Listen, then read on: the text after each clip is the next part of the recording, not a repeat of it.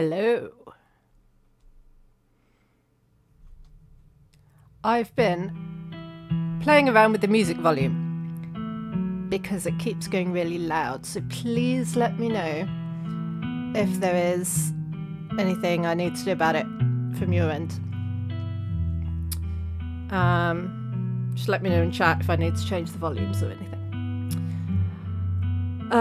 So, hello. I am Suzaki, and today, what is that on my, hang on, purple box? No, you can go away, thank you. Weird.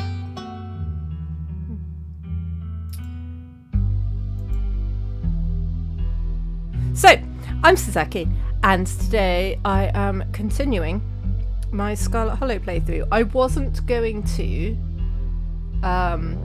stream today, but I really want to know what happens next in the story. So, I hope you enjoy.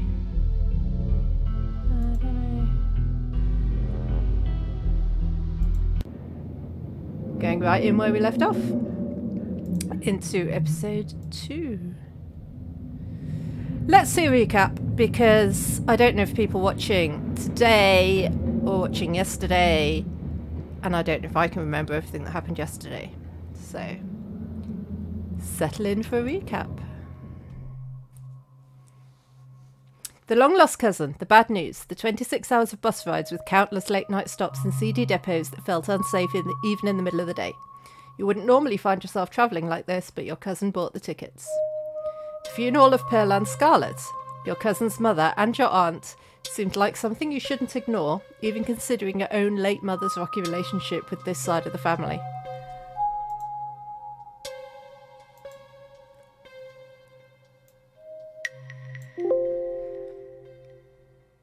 Welcome to our family's humble estate.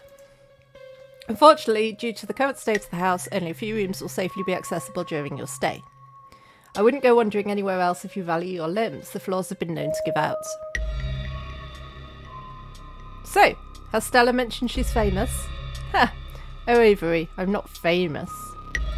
Look, if you're not going to go around tooting your own horn, you know I'm going to do it for you. Stella sighs. I'm a YouTuber.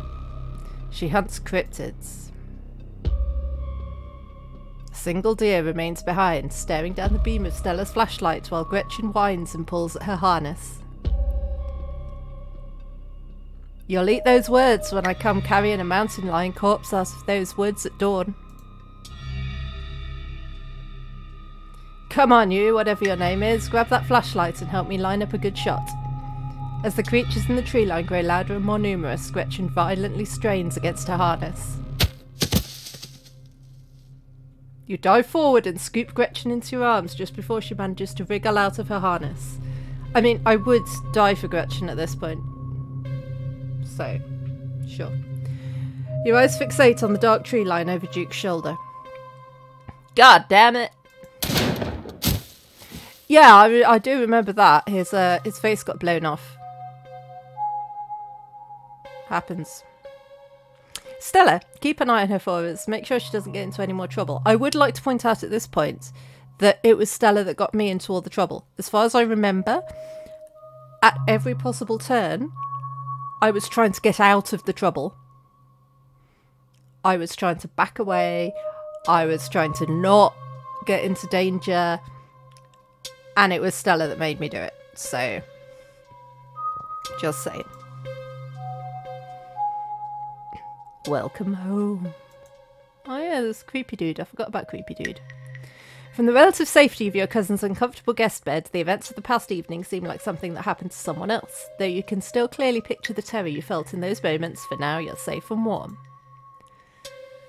Tuesday morning awaits. Let's wake up then. See what the day has in store for us. The sun has risen, the birds are singing. You are still alive, and for now, you are safe. I mean, that's the minimum I expect from most mornings. Your gaze wanders across the room to the window into the woods beyond. You wonder if the monsters are lurking there right now, just beyond the trees, ready to pounce as soon as you leave the crumbling estate. A familiar unease settles into your guts.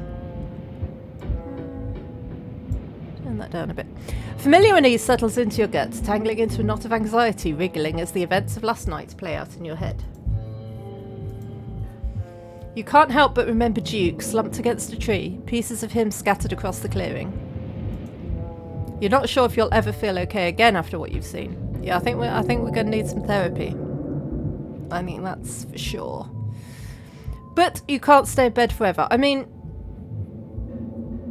it is a valid option, to be fair, but it's not my bed and I don't think it's very comfortable. So, hunger pulls you from the clammy depths of the clammy mattress. It's not what you want.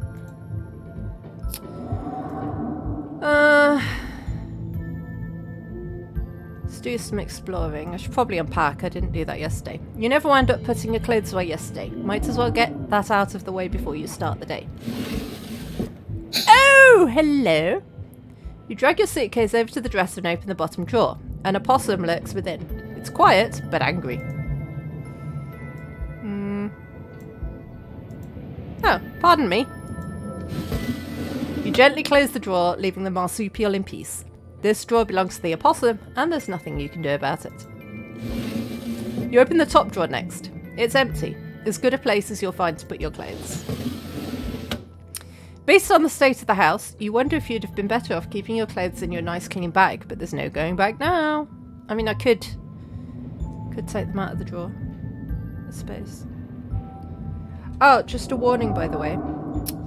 This chap might get annoying. Say hello. Hello. You're not saying anything? No. Because he was fed at 5 o'clock. He's forgotten he was fed at 5 o'clock. He thinks it's dinner time now. So, we'll see if it gets annoying. Won't we? Hey, mister.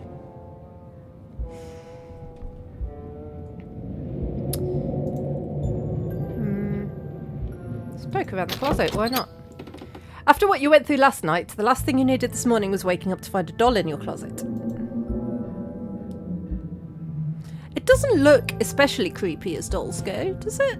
It's not the creepiest doll I've ever seen. You pick up the doll to examine it more closely. Its foot reads property of Alexandra. There's no way you're taking this with you. You close the closet behind you. Look out the window. You creep towards the window, careful not to be seen by whatever might be lurking in the garden. For a second, you thought you saw movement. Yeah, there was something, wasn't there? It could have been an animal. It could have been something else. Whatever it was, it's gone now. Maybe you'll head out there and investigate after you've finished waking up. Let's text Stella. It's probably a good idea to check in with your new friend. You can't imagine she's holding up very well. Yo, what up?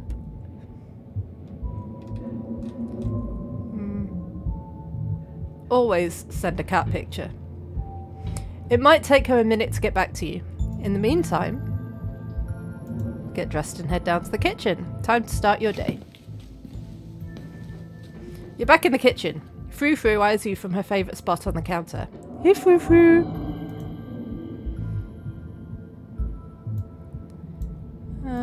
Excuse me, Mum, but may I pet your beautiful fur? Part of you hopes that flattery might win her over, as silly as that may seem. You are, after all, talking to a cat. Frou-Frou merely flicks her tail faster.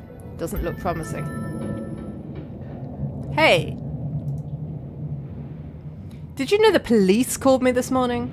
I mean, okay, I did tell you last night that I saw a man die, and you just completely ignored that I said that, so... You've only been here one day and you've already had a run-in with the cops.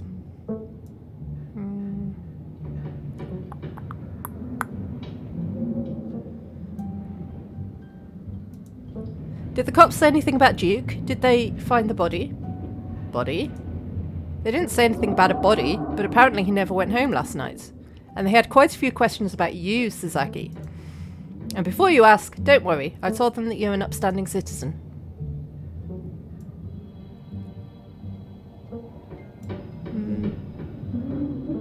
She does seem unfazed. You seem unfazed by this. A man's dead, Tabitha.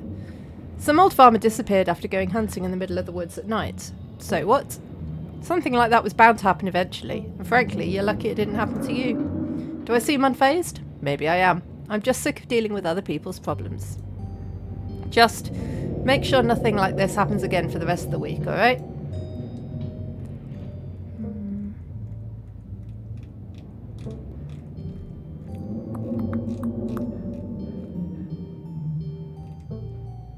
Yeah.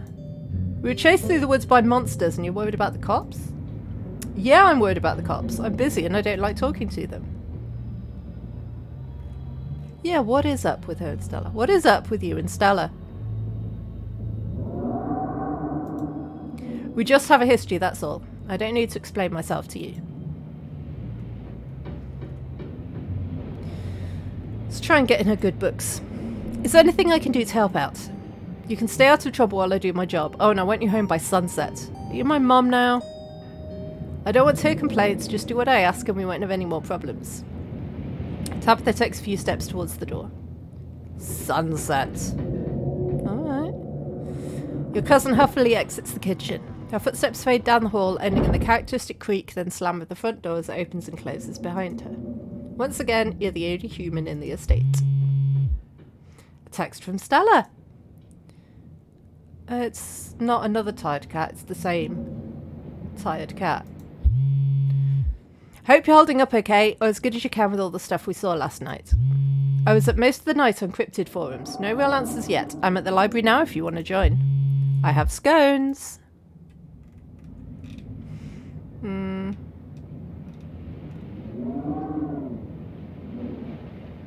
Is there anything I need to do? I don't think there's anything I need to do around the house, is there? Yeah, go for scones. And that's it. Time to start your day. Oh, but I can investigate the garden. As your eyes wander to the garden door, you shudder, remembering the brief glimpse of something you saw from your upstairs window. It was probably just a raccoon, but the uncertainty of what you saw gnaws at you and compels you to investigate, if only to prove that it was nothing. At the very least, you don't see anything now. Investigate. You wander further into the garden, trying to pinpoint the spots where that thing had been lurking. If indeed there had been a thing to begin with. The garden is peaceful but undeniably eerie. Here, more than anywhere else, you're surrounded by the ghost of what this place used to be. A greenhouse sits in the middle of the overwhelming greenery, unreachable from years of neglect, its glass clouded and cracked. Statues reach out from within seas of weeds as if begging to be rescued. And most strikingly, behind a pair of rusted metal gates at the very peak of the mountain sits a graveyard. You can just make out a few of the headstones, the Scarlet name carved deep and proud into their faces. You notice what a good view someone would have of your window if they stood where you're standing right now. I'm cluing for You crouch down, pushing aside the greenery to examine the soft earth. A boot print, a big boot print, and what looks like some kind of viscera. I don't think viscera is ever a happy word. Your thoughts turn to the spectre from the night before. You snap a quick photo just in case it comes in handy later. You send the photo to Stella. Look what I found in the garden across from my window. No way that's Tabitha's.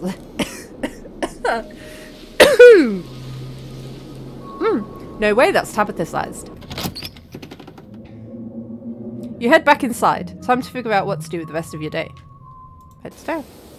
Scones. The walk back to town is much less pleasant today than it was yesterday when you didn't yet know the woods were full of monsters and strange men who know your name. You stare anxiously into the darkness between the trees, searching for any signs of movement, but the woods are still, at least for now. The autumn-tinged mountains sprawling for miles in every direction now feel less like beautiful scenery and more like the walls of a cage. Your phone buzzes in your pocket. Geez, that's creepy. All the more reason to come to the library. Look who I found at the library. Said she was up all night thinking about the video. Adding you to group text. Who's that? Oh, it's Kanika. I'm only here because it's quieter than the store, or was, lol, and I'm trying to figure out what animal that could be. I don't buy into this Harbinger of Doom... What Harbinger of Doom stuff? We know what animals they are. They're ditchlings, and they are Harbingers of Doom. Do we know that? Sounds like they're having fun.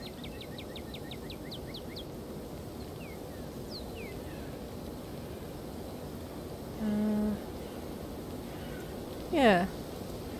Excuse me, what are ditchlings? Almost back to town. Continue down the path. You make it to town in one piece. No creatures jumped out at... Oh. I clicked!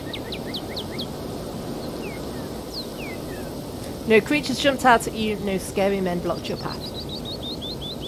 The sight of some other people is comforting, helping you forget the things you've witnessed as if they happened to someone else. Oh, hey Sasaki. We were just talking about you. I stopped at Sybil's to pick up her new tea blend and, well, you're the biggest thing to come into town since the coal mine. Folks have been absolutely buzzing about you. I'm Sybil. I run the tea house. I believe you've met my daughter's friend Stella. You went out with her last night, right? Did something happen out there? She barely even waved when she walked by.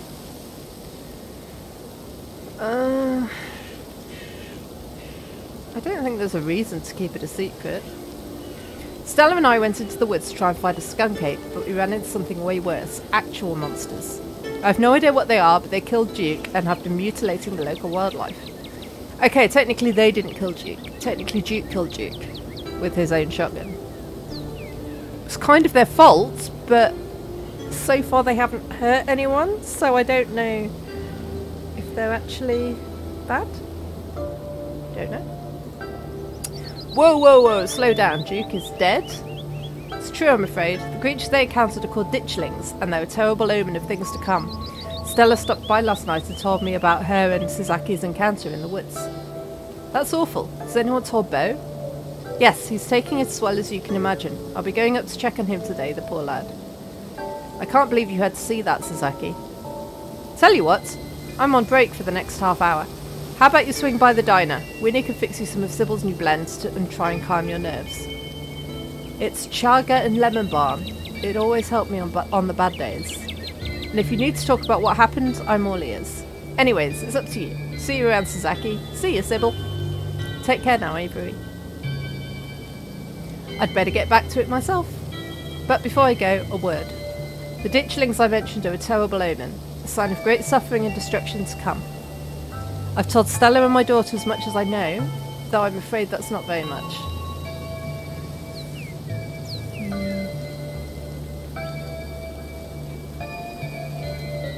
How do you know all this? I've never heard anything about creatures like them, and I'm no stranger to myths and legends. I felt like I should have at least heard something like this. When you get to be as old as I am, you hear a lot of things. Not everything is recorded in writing. Some things you've got to hear about from folks who've seen them firsthand. And there aren't that many people who've seen a ditchling and lived to tell about it. Or so they say.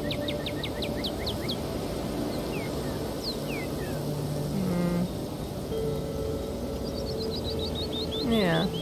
We should try and get as many people to leave as we can, right? If something bad is coming, we need to get people out of here. Leave and go where? These people's whole lives are in this town. Their homes, their histories, their families. Most of them don't have the kind of money it would take to start new somewhere else. You can try to convince them, but I think you'll find it's a difficult task. What kind of destruction are we talking about here? If there was just one or two, I'd say maybe a big bridge collapse or maybe a bad accident. But this many, multiplying like they are, I couldn't tell you. I don't know if this is something you'd know about, but there was a man on my way home. It was dark, but he had a miner's jacket on. He knew my name, and there was something really, really wrong about him. That would be Wayne. You don't have to worry about him. He's harmless, just very sick. But do let me know if he bothers you again, you hear? Oh, Wayne. Okay, let's say I believe all of this. What can we do to stop whatever's coming? I'm afraid I don't have any answers that would make you happy. Maybe you could start by figuring out why they're here. I'm so sorry to cut our conversation short, but I've got things that need tending to. Stay safe, Sasaki, and God bless.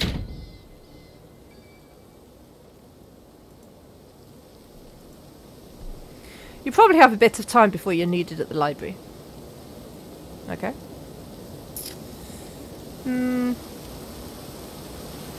Haven't seen the general store yet. Let's go shopping. A young man sits at the table by the register, too preoccupied with his phone to care that you stepped in.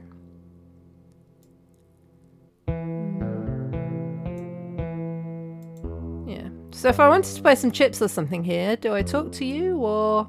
He sighs. I guess, yeah, Kanika decided to skip work today, so of course whatever plans I had didn't matter. Just take the chips. I don't care.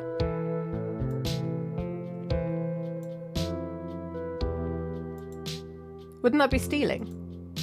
If Kanika cares about running this place right, she can hire someone else and let me live my life.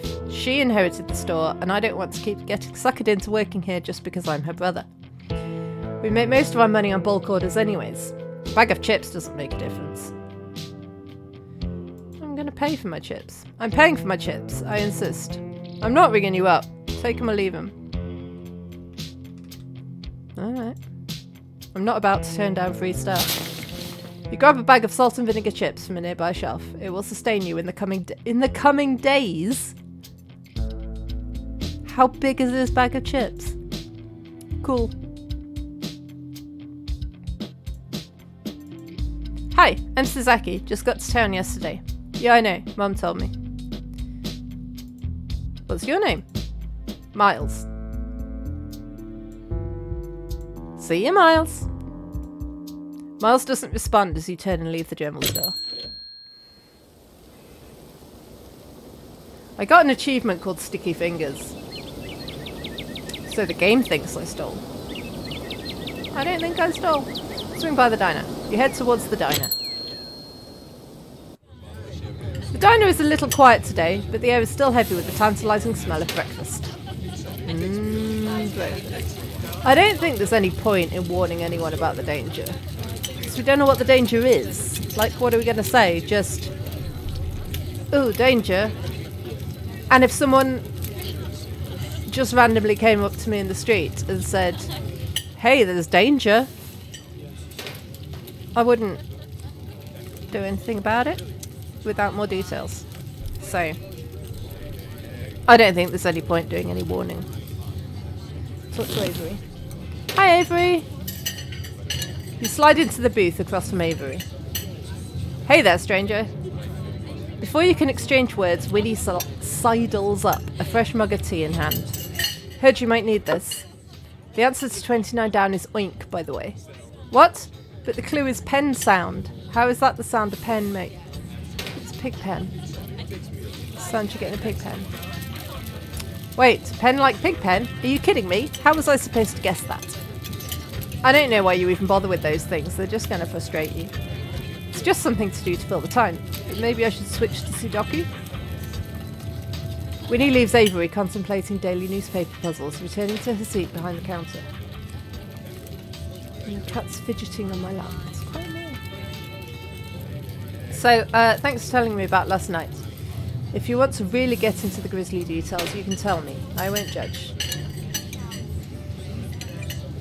Have a sip of tea. You hesitantly take a sip of your tea. It tastes like you're drinking moulds that someone tried to unsuccessfully spruce up with lemon balm.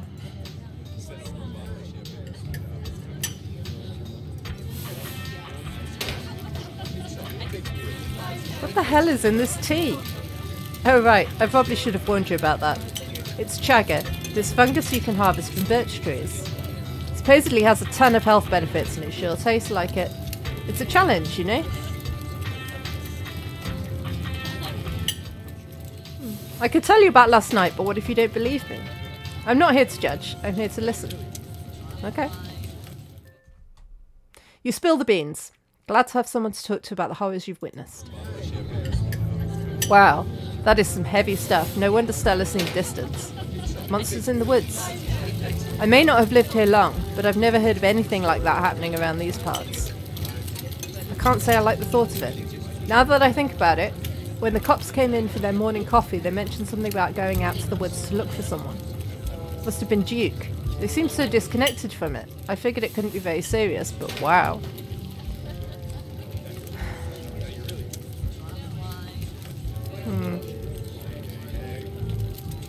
Yeah. I don't get it. They saw Stella's footage. They saw what happened out there. But it feels like so far all they've done is hound me. Hey, I don't know if it would help your anxiety, but even if they think you did something, I'm pretty sure they wouldn't bother going after you. Those cops come in here every day and I feel like I know them pretty well by now. And let me tell you, they have no follow-through. I can't tell you the number of complaints they've just, like, dropped after a day or two. And I'll vouch for you if they try anything.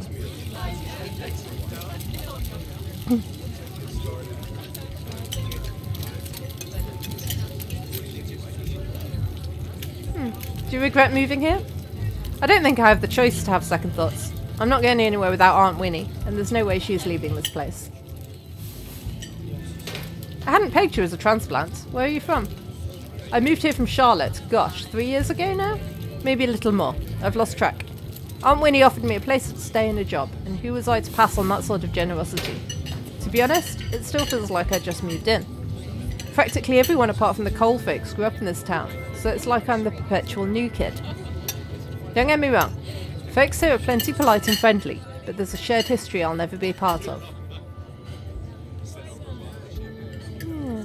Maybe you're more at home here than you think. Stella really took up your party yesterday. I don't think she'd have done that if she didn't think you were really part of the town. You're right, Pussycat. It could be that you're getting in your head about fitting in. Hey, you know, thanks. I hadn't actually thought about it like that. I don't really want to pry. Yeah. We're on the case, but I hardly know where to start. Let me know if you hear anything. Definitely. Oh man, it looks like my shift is starting. Hopefully the Chagger's had a chance to start working its magic. Are you struggling to get comfy, mister?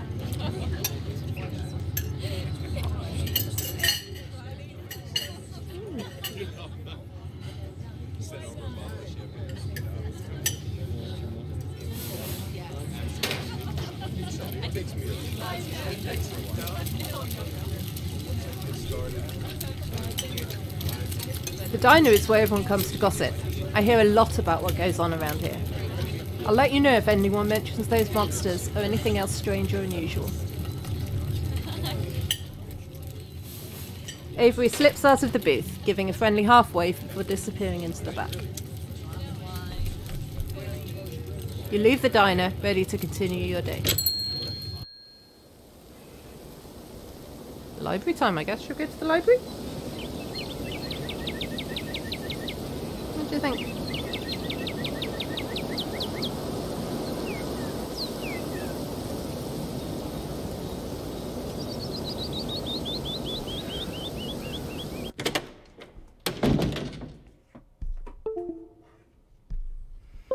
You enter the former town hall.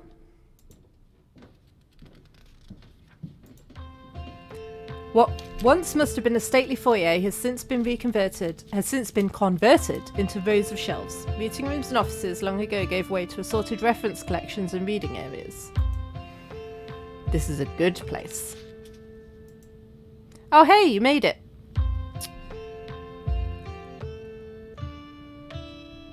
I don't think libraries have to be shush. You head over to Stella and Kanika's table and settle in.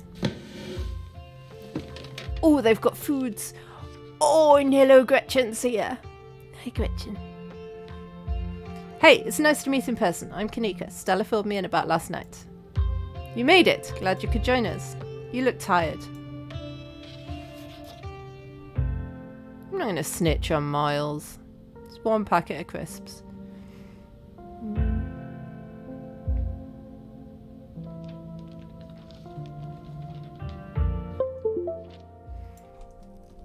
That can shush.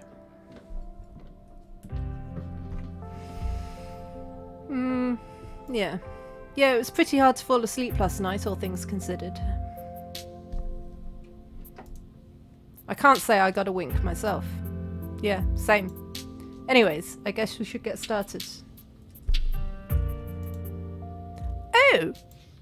Before I forget, we've got to talk about that photo you sent me this morning. Which one? The Sleepy Plus cat? Hang on. Need a drink.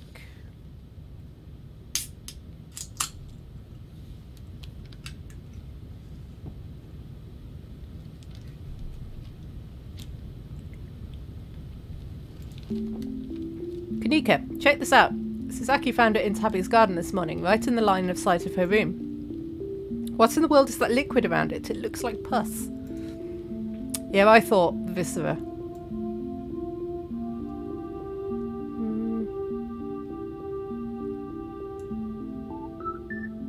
Yeah, some creep in a bloody mining uniform. As in, a mining uniform covered in blood, not a bloody mining uniform. Snuck up on me last night. I think it's him. He knew my name. Sybil thought it might be some guy named Wayne. Oh, Gretchen looks worried too. Oh, it's okay, Gretchen. It won't hurt you. That creep who keeps coming around my mum's tea room? Yeah, that sounds like him, alright. I don't know what's going on with him, but there's something seriously wrong with the guy. That's, really concerning. Let us know if you need somewhere else to stay. I wonder if there's any connection between him and what happened in the woods last night. Like what? I mean, I don't have anything specific, but we do have that whole prophecy of impending doom angle to explore, and this photo is weird. I can't stop thinking about the splatters on the ground. If he's sick, maybe it's from the creatures you encountered. Hey there, strangers! And literal stranger. Yeah. Your library is incredible. I can't imagine how much work you have to put into maintaining this sort of collection. Why are they all looking at me like I'm insane? Like, is that not normal? Am I weird? Probably. Oh, thank you. Hey, Oscar, this is Sasaki. You know, Tabby's cousin. Oh, I should have known you were Scarlet. You look so much like Vivian. Not that I knew her very well. I was still a little kid when she left. But that Scarlet resemblance, it's, strong. Are you calling me ugly? Because it feels like you're calling me ugly. I'm Oscar Gutierrez, Chief Librarian, and only librarian. Oscar's amazing. He practically built this library from scratch. Yeah, I'm a little jealous of what the kids around here get to grow up with. They don't know how good they have it. Back when I was in elementary school, all the library had was a couple of shelves of boring books donated by old people. Y'all are too kind. But speaking of kids, have either of you seen Rosalina around town? I don't want to be a helicopter dad, but she hasn't been answering my texts. I wanted to make sure she isn't getting into trouble out there. Can I eat some of the foods? You know the crowd she hangs around with. They're good kids at heart. I'm sure they're just up at the old Maxwell place doing teen stuff.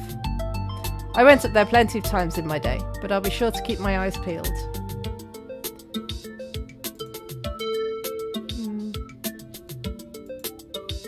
What's the old Maxwell place? It's this great old abandoned spot. We used to hang out there when we were teens. I can't believe I used to be so reckless. The floors there were like Swiss cheese. I should really have a talk with Rosalina when she gets home. Yeah. I don't like the thought of teens getting up to mischief with a capital M. With all those ditchlings in the woods. Ditchlings? Oh, you must have run into Kanika's mum on your way here. Glad we don't have to bring you up to speed. That's actually why we came in today. Have you ever heard of them? They're a cryptid, and seeing one's supposed to mean disasters around the corner. Doesn't ring a bell. Dang, worth a shot. Okay. If you were, say, trying to predict a horrible disaster that might befall our town, where would you start looking? Oh, she's drawn a picture of one. That's cool. Well, they say history repeats itself, so I'd probably try and figure out what sort of disasters this region typically falls prey to. I would guess a mining disaster, personally. I mean, it's a mining town. Seems to make sense. Should I be worried about something? I don't know yet. I'll be right back. Gonna go nab some more books. Behave while I'm gone, Gretchen. Oh, look at her though. Oh. Oh, you don't have to worry about her, Stella. You're such a good dog, aren't you, Gretchen? Here, have a biscuit, old girl. Oh, she's so happy. Gretchen inhales the soft biscuit, drool leaking from her toothless mouth as she swallows it whole. I'm pretty sure Stella's barking up the wrong tree, Oscar. I don't think you have to worry about any horrible calamity befalling the town. But she's right about the weird stuff. There's definitely something unusual going on out in those woods. Yeah, I need to be telling people that Jig's dead because, like, the police don't seem to be. A man's already dead. I'd say it's plenty reasonable to play it safe. I'm going to try calling Rosalina again. Look how happy Gretchen is. She's such a happy doggo. But I want some of the scones, please. I'm sure she's fine, really. Rosalina's a smart kid. She knows better than to go around getting into trouble. And we'll make sure to keep our eyes peeled. Thanks, Kanika. And Suzaki, if you see a 13-year-old girl with a black braid and glasses, would you let her know her dad is worried about her? Oscar anxiously wanders off, phone in hand. Got him! Just grabbed a whole mess of local history books. Stella sets a massive pile of books on the table and pulls up a chair. All right. This is going to be so much faster with the two of you here to help out. Got our snacks, got our source documents. Let's get this research party started. Reading awaits. Oh, and Gretchen loves it. I mean, I want to look through all of them.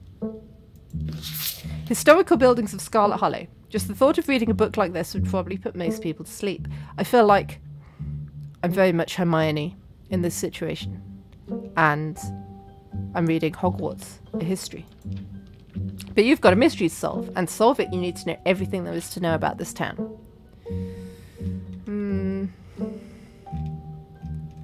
Let's read about the coal mines. The original mining facility is no longer standing, having been destroyed in the collapse of 1918.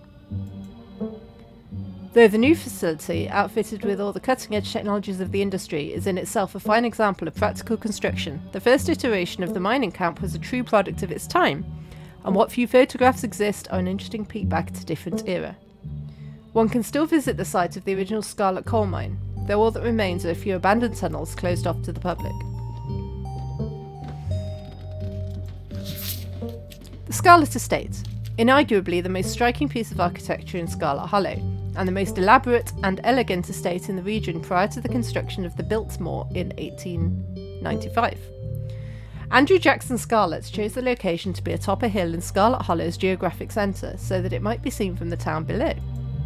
It remains a constant reminder of the family who carved Scarlet Hollow from the wilderness and provided wealth and prosperity to its residents. Everything's like Scarlet. It'd be weird to go to a town where, like, your ancestors were so ingrained in the area, I think. First used as a field hospital during the Civil War, it was named for Silas Scarlett's eldest son, who perished in the bloody conflict. It still stands at the end of what is now the residential district of Scarlet Hollow, and has served the health of the community for over 100 years. In the late 1800s, as the town prospered from a coal boom, additions were built onto the house and it was opened as a change of air clinic, bringing in prestigious clientele from around the world. They believed the fresh mountain air would do them well, and Scarlet Hollow became a tourist destination for patients of all afflictions. The clinic still operates to this day as a doctor's office and stands as a building of cultural significance. Situated on the edge of Scarlet Hollow's farmlands, the Tremaine homestead was one of the earliest settlements of Scarlet Hollow, predating even the town's famous coal mines. For many decades, the Tremaine family maintained the largest farm in Scarlet Hollow, but a break in the family led them to split the land in two and the homestead along with it. Despite many changes made to the two halves of the Tremaine homestead in the subsequent decades, the original log structures are still visible and maintained to this day. They are undoubtedly the oldest buildings left standing in Scarlet Hollow. One of the first buildings constructed by the Scarlet family, the Scarlet Hollow First Baptist Church, still sits on its original foundation, though the building was reconstructed to accommodate the influx of citizens during the Scarlet Hollow coal boom of the late 1800s. Attendance has dwindled since the infamous mine collapse of 1918, and while the building may have fallen into disrepair, its simple vaulted ceilings still evoke awe to any who enter.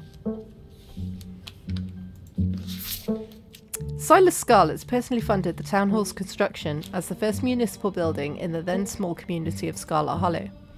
It has stood at the end of Main Street since before the Civil War, and its white columned edifice, withstanding the ravages of the 1860s and continuing to stand to this day, a stunning piece of antebellum architecture. After the town of Scarlet Hollow switched to a dogmare system, what's a dogmare system of governance? Is Gretchen the mayor? I don't know what that means. Surely it doesn't mean having a dog as a mayor. After the town of Scarlet Hollow switched to a dogmare system of governance in the 1920s, the building has been put to different use, though the upstairs still house the town archives and a special ceremonial office for events with mayor. I'm going to Google dogmare, because that's, I don't know what it means. Does anyone in chat know what it means?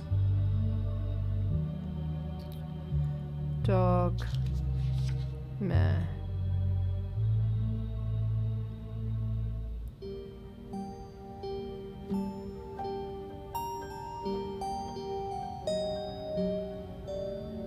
I mean,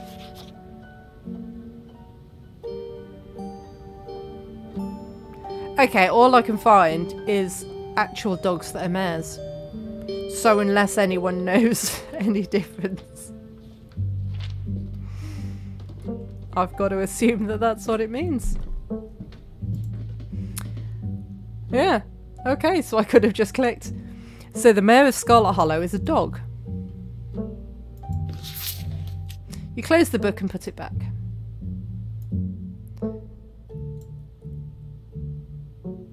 We've got to read all of them, right?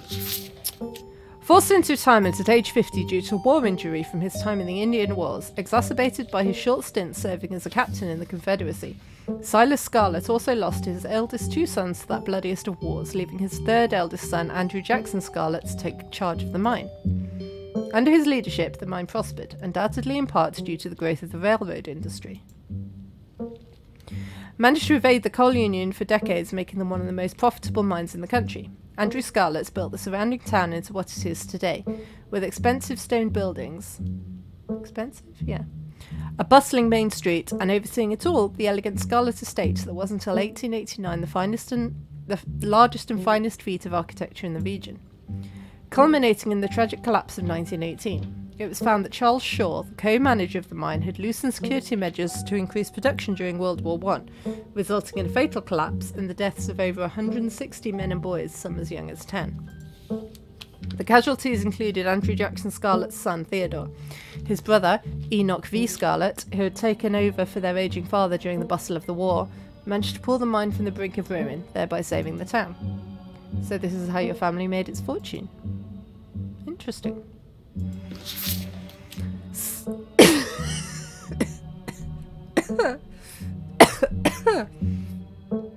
Lots of talking. Silas Everett Scarlet was born to Colonel Everett J. Scarlet in 1818, one of 12 siblings. I'm hoping that I don't need to remember this. I'm hoping that if we need to, the character will remember this. Because I'm not remembering any of this. Chat, remember it.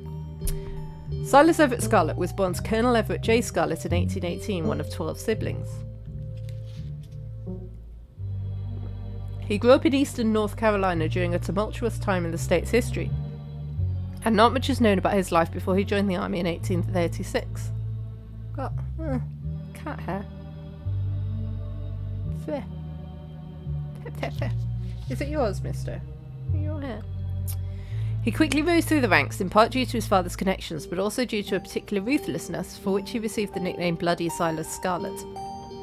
The federal government granted the now Captain Silas a tract of bounty land in exchange for his service in the Indian War, and he settled into the hills of North Carolina in 1841. That land would become Scarlet Hollow. But it started as a simple log cabin, built by Silas's own two hands, occupied by his family of 10.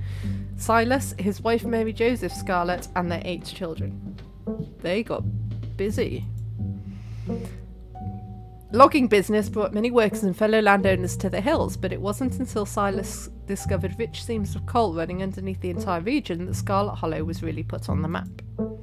He saved what he could and bought the surrounding hillside at a great discount, cleverly hiding what he knew about the land's true value. Thus, he had all the resources to found Scarlet Hollow's now infamous coal... Not infamous, now famous coal mine. You're finished with this one. A few entries catch your eye. And Gretchen catches my eye, just look at her little face. Yeah, Mothman. The Mothman is a large flying creature generally described as humanoid with glowing red eyes. It was first spotted by a couple in West Virginia in the mid-1960s and was encountered in the region several more times in the following years. The Silver Bridge collapse of 1967 has been linked to a series of Mothman sightings, and it's said the presence of the creature served as some sort of omen or was a catalyst that led to the disaster. This has since become an important aspect of Mothman, with sightings of this cryptid often taken as a sign that some great misfortune is soon to follow.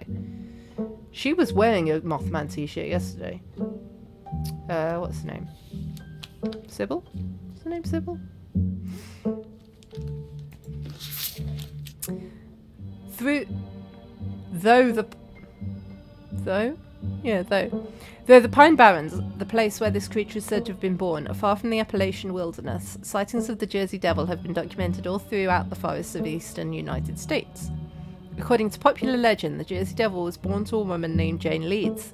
Leeds, upon realising she was pregnant with a 13th child and daunted. I think 13 kids would be more than daunting. Daunted by the task of giving birth yet again, cursed the child in her womb, proclaiming it would be the devil itself. Though born as a normal child, it quickly transformed, gaining a goat or horse's head, large bat wings, and forked devil's tail. Kicking at the family and lashing out with its tail, it flew up the chimney and out into the night, disappearing into the Pine Barrens. The Jersey Devil is one of the oldest cryptids in North American history, with sightings spanning back through the 1800s all the way back to the origin of the myth in the late 1700s. It is said to move with incredible speed and is recognisable by its high-pitched, blood-curdling scream. Well, there's lots.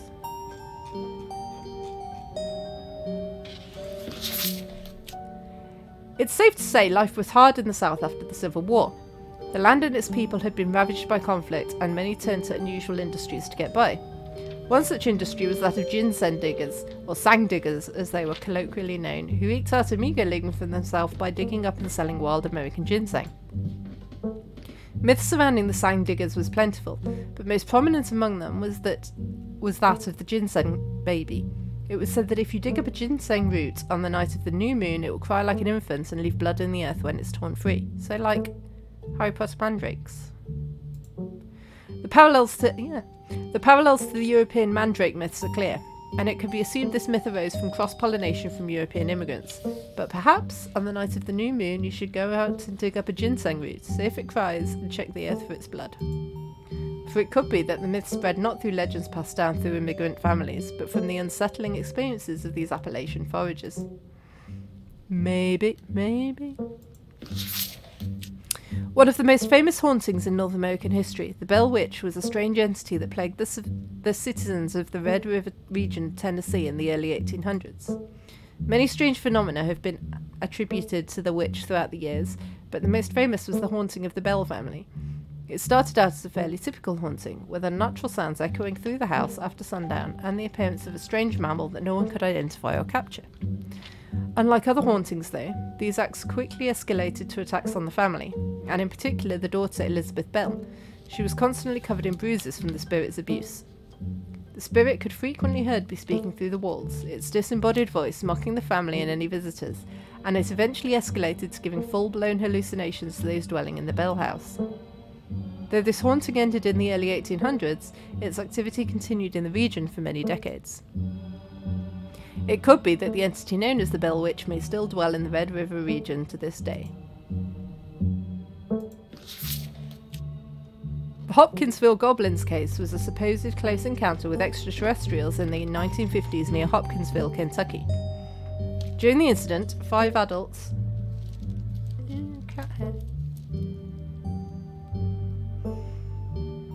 5 adults and 7 children arrived at the local police station claiming that a group of small chrome creatures had besieged their farmhouse for hours.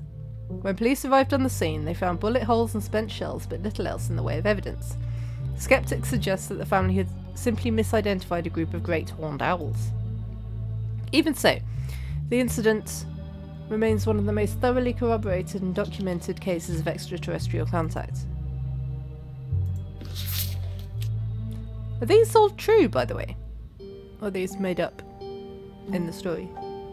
Often linked to Cherokee legends, some cite the Wampus Cat as originating with the story of a woman who sought vengeance against a monstrous cat demon. Oh! Monstrous cat demon? A Wampus Cat. Wampus Cat. Wampus Cat.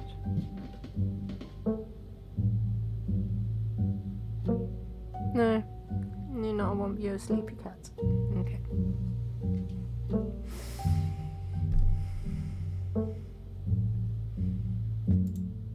She hunted it down and by wearing a bobcat mask, tricked it into using its own vile magic on itself, freeing the people of their region from its evil. So, what? She wore a bobcat mask. So it thought it was her and she... What? Others say the creature comes from the story of a woman who wore the pelt of a wildcat to witness forbidden hunting rites. The hunters of her village gathered to perform the rites, and she watched in secret from underneath the cat's pelt, but was soon discovered. For her indiscretion, she was fused with the pelt and transformed into a creature that was neither human nor cat, forced to wander the wilderness alone, feared by all.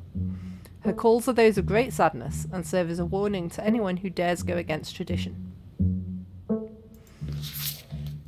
Tommyknockers originated in... Oh, I've heard of Tommyknockers.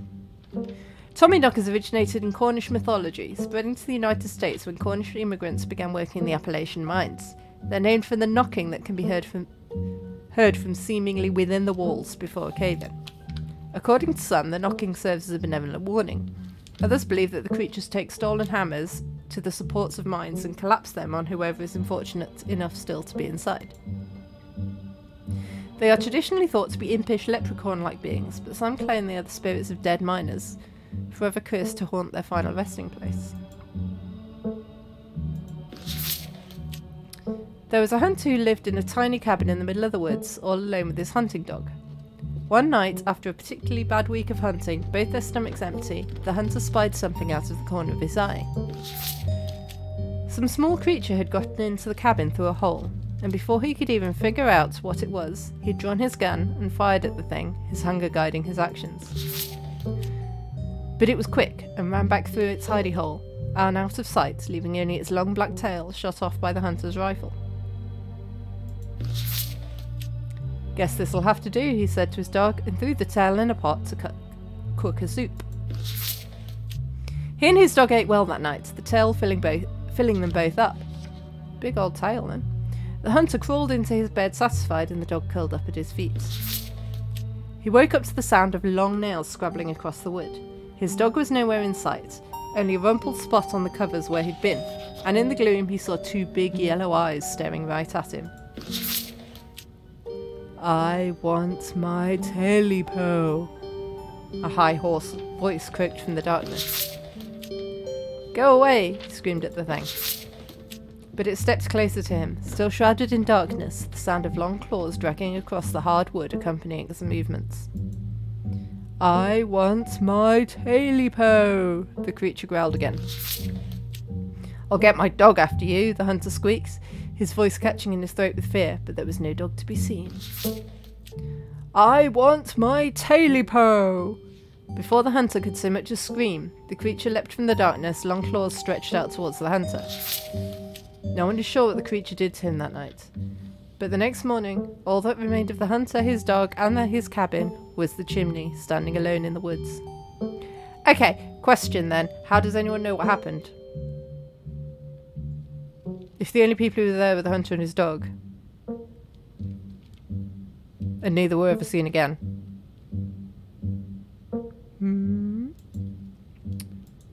You're done here. You close the book and put it back. I think I'm all done. Let's check in. Oh, I got an achievement for reading all the books. Alright, if we're going with what Kanika's mum told us last night, I think we can rule out any natural disasters as what brought the ditchlings here. But not nuclear incidents. Looks like our state has a history with those.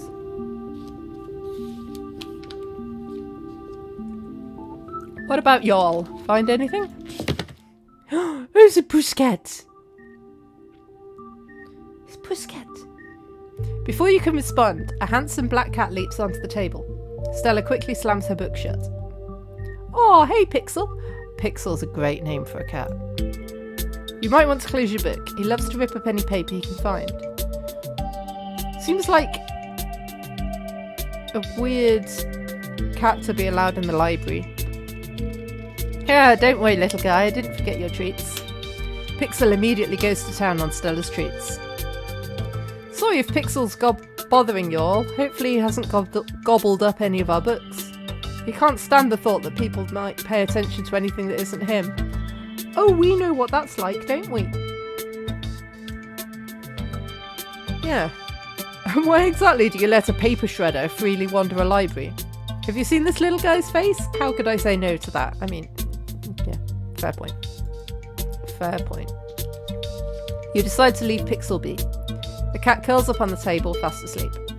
Gretchen does not look impressed by Pixel. Alright, I'd better get back to shelving. Let me know if you all need anything.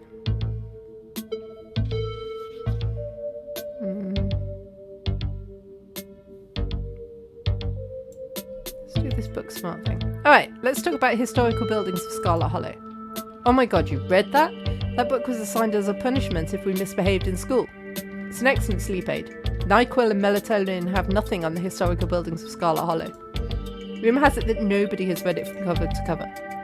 You guys are missing out. That's one of my favourite books here. Such rich history. Guess we're just kindred spirits, Sasaki. Maybe we're...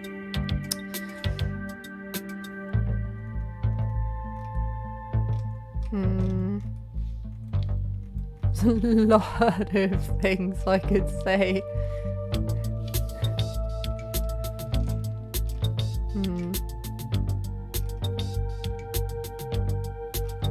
Yes, this is the most important thing. Stella, when were you going to tell me that the mayor is a dog? Darn, I was hoping it'd be a surprise. Scarlet Hollow hasn't had a human mayor since the 1920s. Yeah, if you're hoping the mayor might be able to help us out here, you're out of luck. I mean, that's not really an explanation though, is it? Like...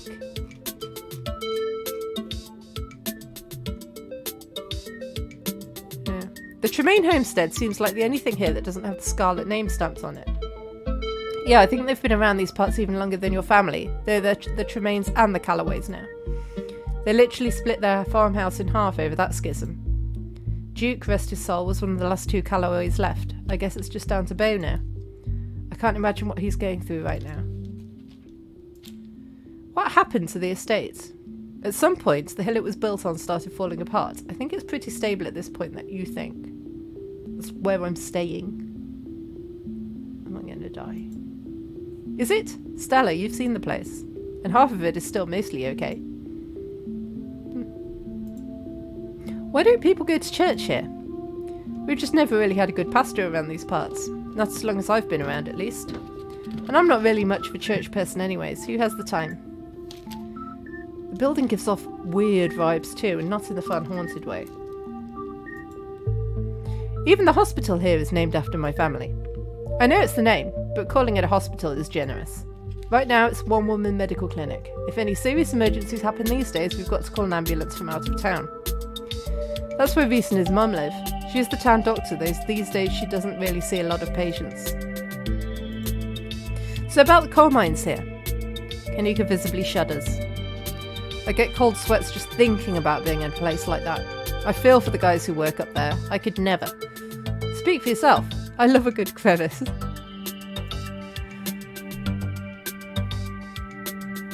The union busting mine collapsed from poor working conditions. Colour me shocked. Yeah, it's pretty awful. That's what the sculpture out front is for, commemorating all the men and children who died that day. Every kid in Scarlet Hollow learns about the collapse of 1918. Our teachers love to emphasise how many children they had working down there, probably to try and show us how good we have it, or whatever. Low bar if you ask me. You know, that could be what the ditchlings are warning us about, another collapse. Writing it down on the list of potential disasters. Yeesh, Stella, that's morbid. And besides, it was all Charles Shaw's fault. The labour market is way more strict now. There's no way you could get away with the kind of safety cutbacks he pulled. Y'all don't think the mine is actually about to collapse, right? No, I don't think so. Whew, had me worried there for a second. I hate to give Tabitha any credit, but the mine is safer now than it was back then. Still, what a horrible thought. You never know.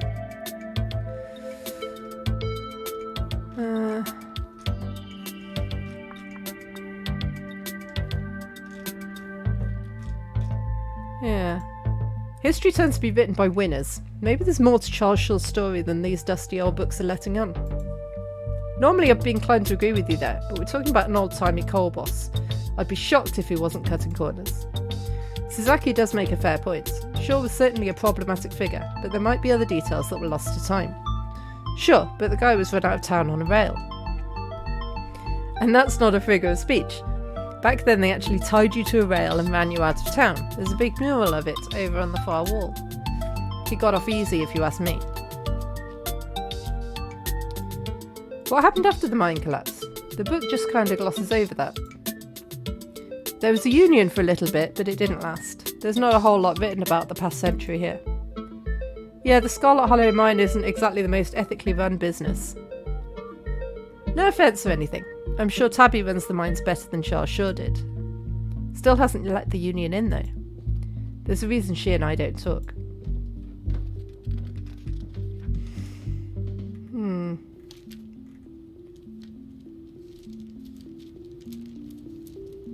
Yeah, I'm not sure I agree with the collapse angle, but the mines seem important.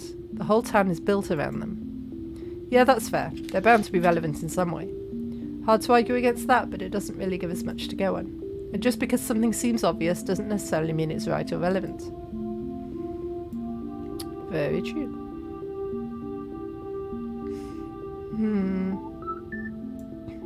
Yeah. Stella, what was that you were saying about nuclear incidents? You were talking about the Goldsboro thing, right? Huh, yeah. Apparently in the 60s, a B-52 carrying a live warhead broke up mid-air and dropped a couple of bombs. Fascinating bit of history there. The first of the two bombs landed upright after its parachute got caught in a tree. Thankfully it didn't go off.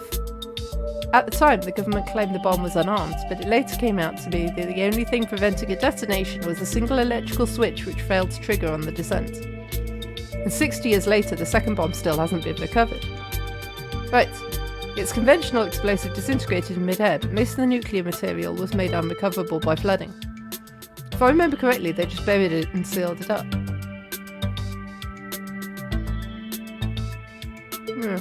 Goldsboro is over 300 miles from here. I don't think we have to be worried about that. Yeah, that's fair. It wouldn't make sense for ditchlings to be here specifically if that was the case too. We also really shouldn't be looking too much into this whole disaster angle. Whatever those creatures are, they're biological. You never know with radiation. We actually know quite a bit. It just melts you, it doesn't make monsters. And a 60-year-old bomb isn't going to explode on its own hundreds of miles away and kill us here. You never know. There could always be a whole underground society of bomb-worshipping mutants just waiting to blow it up. I mean, she's not wrong. We've all played Fallout. I've missed this. Yeah.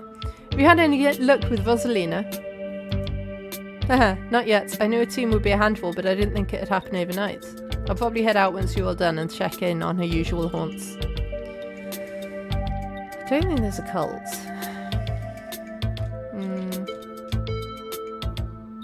Yeah. So, Silas Scarlet.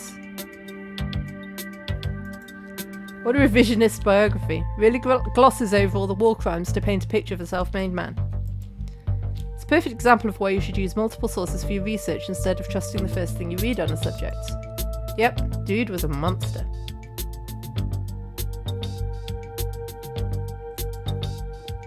Sorry you're related to him.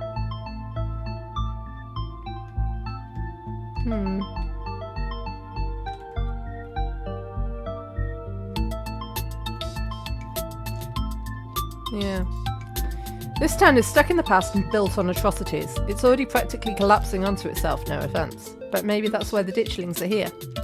None taken. Why would the ditchlings be here now, though? Scarlet Hollow's been like this for as long as I can remember.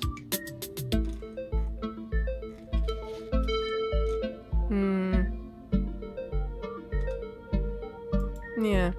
The mines are the obvious common thread between everything we've researched. Between Wayne, the old collapse, and the fact that the whole town's practically been built around them. They're the smartest place to start our investigation. Good idea. There's an awful lot of mines-related stuff in my notes. We can poke around, find out if anyone's seen anything weird. Just to clarify, you two are suggesting we go to question some of the miners, right? We are not poking around unprepared in the actual mines, right? Right? Yeah, totally. 100%. I would never. We don't even have a good reason to go down there. Good, let's keep it that way. You know how I feel about mines. I promise, Neeks. We're just going to question some of the miners. And if that questioning gives us a good reason to poke around, say a cool abandoned coal mine, then we'll cross that bridge when we come to it. You can cross that bridge when we come to it. I am not going underground. I'm just messing with you. We'll stick to the surface. Yeah, and hopefully we can find out what happened to Wayne while we're at it.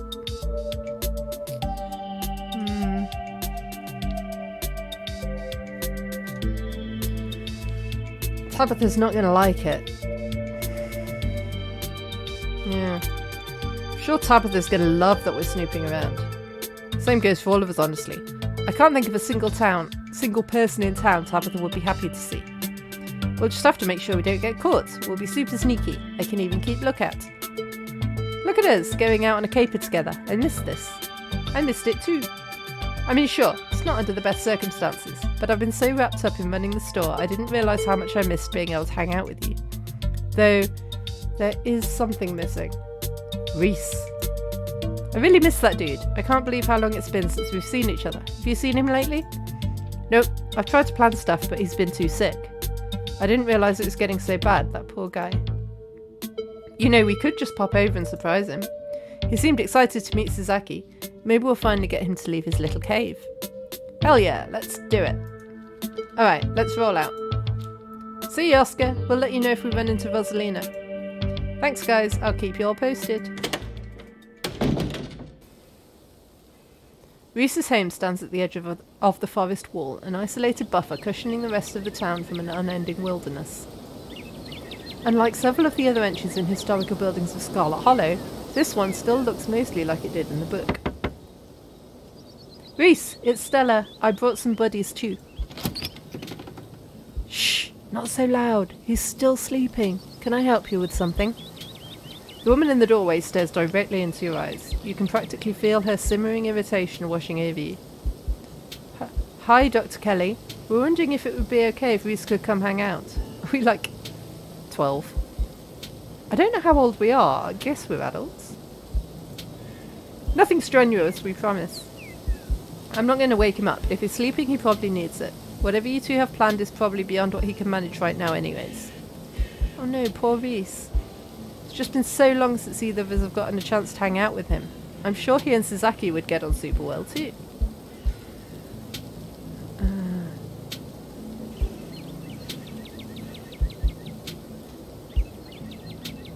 Yeah, let's butter her up. Wow, you've really done an incredible job maintaining this place. Excuse me? Oh, don't mind Suzaki. She's just a big fan of historical buildings of Scarlet Hollow. Dr. Kelly looks you up and down. You don't think you've done anything wrong, but she's certainly making you feel like you have. Reese's mum turns back to the house, sighing. Sorry, I know that was a little rude. You just want to hang out with Reese, and he misses both of you too. She sighs again, as if deciding whether to finish her thought. He's usually feeling his best around mid-afternoon. Why don't you come over tomorrow? We can have some supper, and you all can hang out for a bit. I don't promise that he'll be perky, but I'm sure it'll brighten his spirits to see you two again. And I suppose you can come too, Suzaki. That would be great. I can bring a side dish, maybe deviled eggs. Does he still eat those? No, eggs are a little much for him. They don't settle well. You can leave the cooking to me. I know what he can handle. Okay, I'll bring soda then. That's not... Okay, yes, fine. You can bring soda. Nothing with caffeine. Ginger ale, preferably. Oh, and leave the dog at home. Oh, Gretchen. She might cheer him up, you know. They have those therapy dogs in hospice. No dogs. Thanks so much, Dr. Kelly. We'll stop bothering you now. See you later. Dr. Kelly nods in acknowledgement and quickly shuts the door. The sound of several locks clicking into place can be heard from within. Something weird going on there. God, that woman makes me so nervous. I remember she used to be so nice and carefree when we were kids.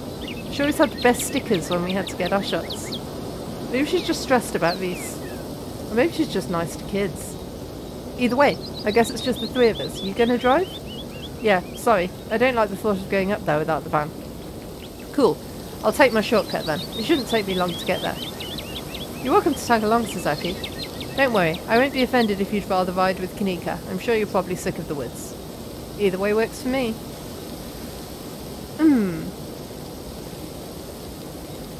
I'm not going to ask what's up with her and cars, because I think her parents probably died in a car crash.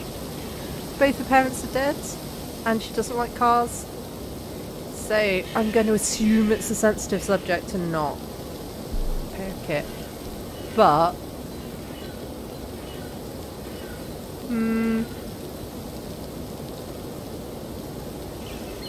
I should get to know Kanika a bit more, I think.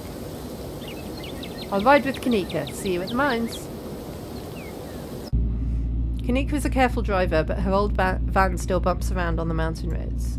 Thanks for indulging us on that little diversion. Reese's mum is scary. I don't think either Stella or I have seen the guy outside of his house for years. I've seen him in person maybe 5 or 6 times in as many years. And that was always in his house, and with his mum right there, the whole time. No one even knows what he's sick with. That sort of isolation can't be good for his health, no matter what his mum says. Yeah. Stella's parents died in a car crash, didn't they? She told me her parents had died last night, and she tried to refuse a ride back to town after we made it out the woods. It wasn't too hard to put together. Damn, that's pretty impressive. Not a lot gets past you, huh? She was in the car too. Just some cuts and bruises, but she doesn't like cars and tries her best to stay away from them. I don't think she's ever going to actually leave this town. Yeah. Has she seen someone? Like a therapist? True. Good luck finding a therapist within walking distance of Scarlet Hollow. See one online? I don't think that's something Stella would go for anyway. She likes to solve her own problems.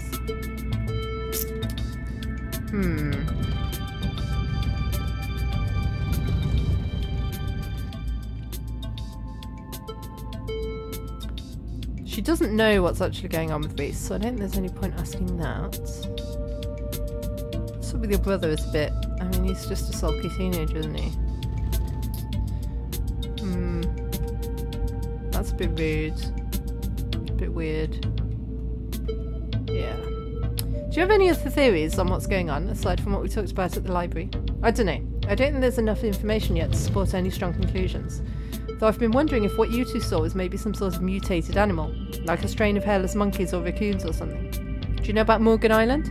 It's off the coast of South Carolina, and there's a whole population of rhesus monkeys infected with herpes, like 4,000 of them. Maybe the ditchlings are some kind of alopecia research monkeys. Which sounds ridiculous now I've said it out loud. Forget I said anything.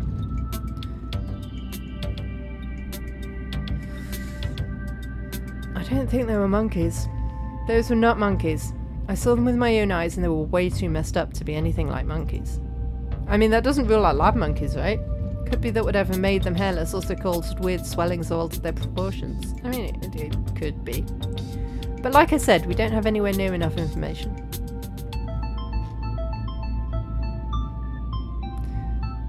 We're not going to be able to get out, are we? Can you please drive me out of town? Like, right now? We could both leave and go somewhere far away from here where neither of us need to worry about ditchlings or cataclysmic events. Whoa, whoa, whoa. There's no way I'm crossing Tabitha like that. The fact she brought you here is a big deal. She doesn't see people. She doesn't have guests. You being here has got to mean something to her. And if she found out I was the one who drove you out of town, which she would, there's no telling what might happen. The Scarlets still hold a lot of sway in this town, even if your cousin's all that's left of them. And hey, I don't think there's a lot to worry about yet.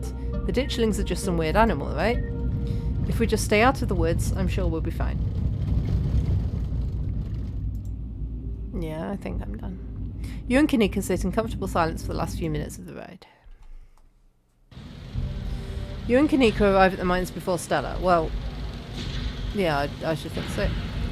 Stella's probably going to be another couple of minutes.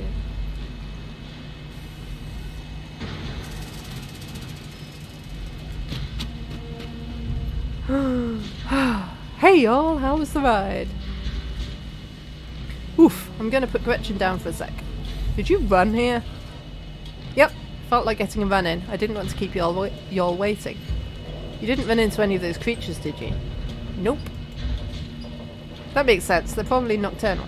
I don't know if I should feel relieved or disappointed. But we're all here, what's the plan? I guess we could just go talk to people. I guess so. I should probably be on lookout duty. I'm a bit of a persona non grata in the mines. Well, look at Gretchen and her ears. She's sort of like...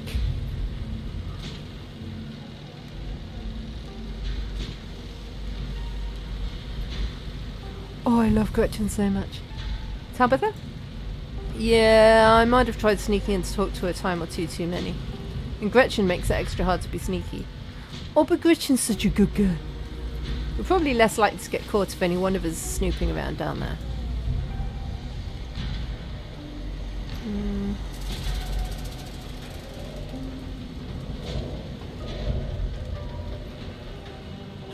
Yeah. Stella's on lookout duty, and only one of us is going in. What's the third person doing? You know those cheesy rom-coms where someone wears an earpiece on their first dates? Whoa, do you have some kind of surveillance rig in the back of your van that I didn't know about? What? No.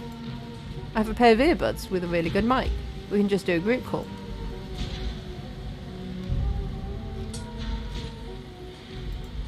I take it I'm the one of us you're talking about? Tabitha and I aren't exactly friends, and pretty much all of the miners shop at the general store. I don't want to make folks uncomfortable, you know? It's probably for the best, Sasaki. Yeah, you're good, Kanika. I've got this. Oh, what's Gretchen doing? She's having a sniff. You'll do great. Here are those earbuds I mentioned earlier. Kanika hands you a pair of earbuds. We can feed you questions if you get stuck, and Stella can give you a heads up if Tabitha's headed your way. Dang, I've missed doing this sort of thing with you. You're so thorough. Aw, thanks. I do my best. I guess we should part ways and start the call, yeah? Gotta be sneaky. Hey, mister. Can you help me be sneaky? Be sneaky.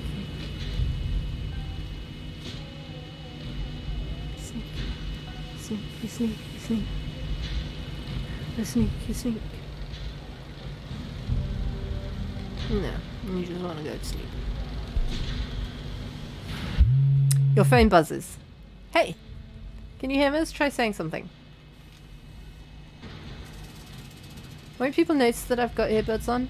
Yeah, people these days have all kinds of things in their ears. It's called multitasking. You'll be fine. Nothing to do now but enter the work site. You pass through the unlocked fence and enter the property of the Scarlet Hollow mine.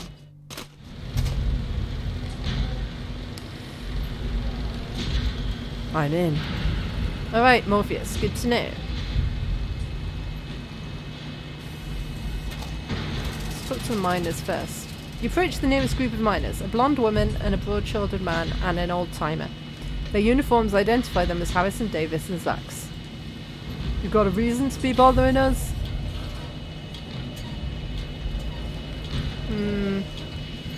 Yeah. Do you know anything about a guy named Wayne? Yeah, we knew him. He was such a cut-up. Missed that dude.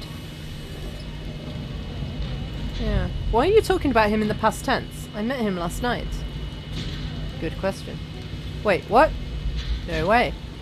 Isn't that the guy you all said was, well, I guess he ain't.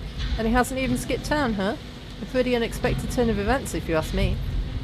What a relief. Thought something awful had happened to the poor guy. Yeah. What did you think happened to him? What are you, some sort of cop? I'm Tabitha's cousin. I'm here for the funeral. The miners straighten up, suddenly both oh, that was the wrong thing to say, wasn't it? Sorry, I didn't know. I thought maybe you were one of them environmentalists, or... Yeah, sorry for any trouble. You make sure to tell her that we said she's a great boss, okay? I'm Zax, that's Davis, and this here's Harrison. We don't know nothing about what happened to Wayne, you hear? So I met this guy on the bus. Wore a beanie and a shirt that said, I want to, yeah. He said he had some friends working the mines up here. Does this have anything to do with what's going on in town? A lot of people wear beanies. Look, I just figured I'd ask. The guy made a memorable impression. Well, I can't say I know anyone like that. Sorry. So, what do you think of Tabitha? The miners stare at you, distrust in her eyes. Harrison chews her sandwich slowly. She works hard. She's a good boss. End of story. Seen anything weird lately? Nope, nothing at all. You make sure you tell your cousin that. Okay, I shouldn't have told them that I was her cousin. I have the regrets. Yes, Kanika, I know. I have regrets. Actually, that's all. Thanks. Bye. You walk away from the miners. Maybe it was just me, but they seem to think Wayne was dead, right? It wasn't just you. You head over to the next group of miners. Right. Not saying who I am. A flash of movement in your periphery stops you in your tracks. There's something lurking in the shadows to your right, and against your better judgment, you turn to face it. You shouldn't be up here. It's dangerous. Hi, Wayne!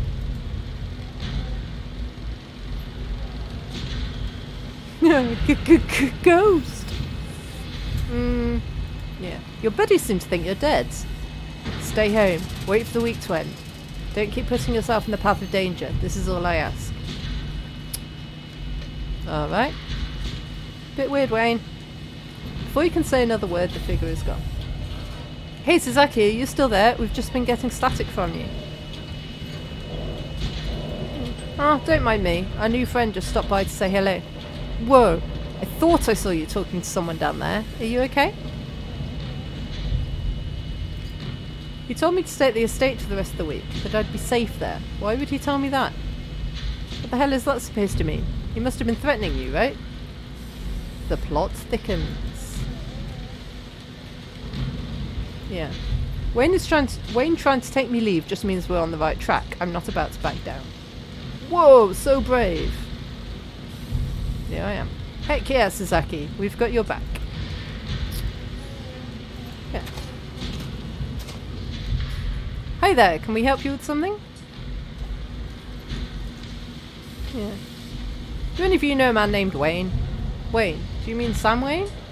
What are you asking about him for? Wait, have you seen him? Yeah. I heard he went missing.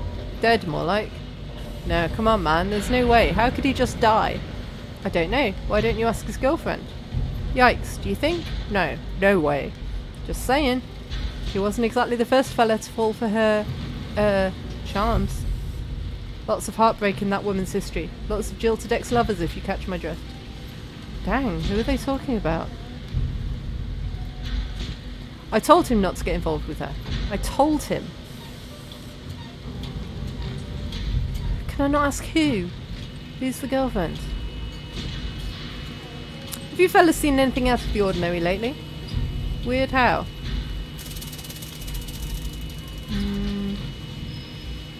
Yeah. Any odd noises in the woods? Nothing but screech owls. Have you seen any weird animals? Strange question. We don't exactly get out much. What does this have to do with Wayne? Have people been getting sick? The boss looks out for our health. Have you heard any knocking in the mines? Don't think so. Can't hear shit down there. That's all on that front. Thanks. Anything else? Do you all know this guy I met on the bus? He said he had some friends up here. Here we go again. You gotta tell us about this guy later, Suzaki. Maybe. What's he like? You told the group of miners about your encounter on the bus yesterday. I think I'd probably remember someone like that. Yeah, he's no friend of mine, that's for sure. Never met him. Don't know him. It's settled then. The mysterious bus stranger is a ghost. He's a ghost with dripping peanuts. I don't know what. Or he was lying about knowing people here. Or his friends were here for a bit and left town. Sure, those are perfectly rational explanations. But so is a bus ghost. All equally rational theories. Aren't you ghost skeptical? How is a bus ghost a rational explanation here? Part of being ghost skeptical. Am I just standing there, by the way? Like, staring into space at these miners while these people are having the conversation in my ear.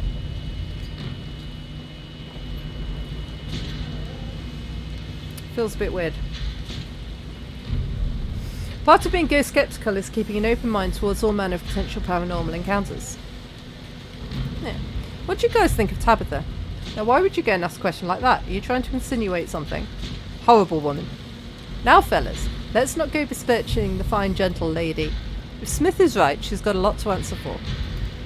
Alright, fellas, I think we'd better cool it and get back to work before any of us say something we regret. You're probably right. Should we check in? Just as a heads up, the only group I still see out there is pretty close to the main office. It might still be worth talking to them, but I don't know if I can give you all that much for warning if Tabitha comes out.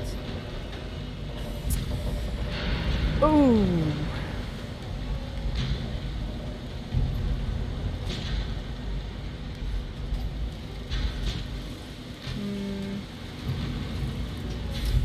Risk it for a biscuit. I want to try and talk to one last group of miners. Good luck. Got an achievement. Going around asking questions, huh? You don't look like you're from the inspector's office. I want to know. Do you two know about the mysterious stranger who bothered me on the bus? I think they look a bit old to know him, but anyway. You told the miners about your encounter yesterday. I've never known anybody in my entire life. How about you, Tate? Yep, never known a soul. This is going nowhere. Let's face it, Sasaki. Whoever you met on that bus is just one of the loose ends you'll just have to live with for the rest of your life. What can you tell me about Sam Wayne? Oh, he got himself into trouble, didn't he? Why, you seen him around? What's that young buck up to?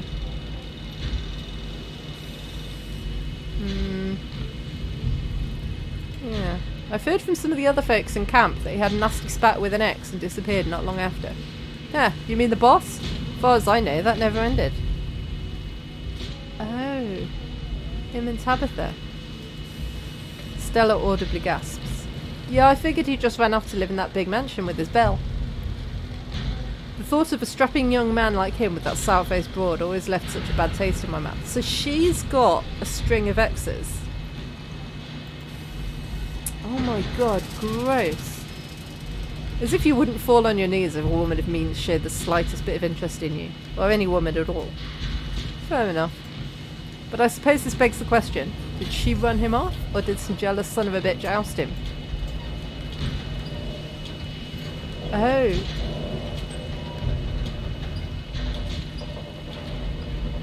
Yeah. Wait, are you talking about Tabitha? Yep. Dang, I figured that's what they were getting at, but it's weird to hear it out loud. You good, Stella? Yeah, I just had no idea. Have you noticed anything strange around here lately? All kinds of weird stuff happens in these hills. What sort of weird do you mean? People getting sick? I mean, some of the older miners, sure, but I wouldn't call that unusual. Any noises from the woods? All the time. Howling, screaming, all sorts of fiendish caterwauling. Probably just screech owls and bobcats, you old coot. Might be, might not be.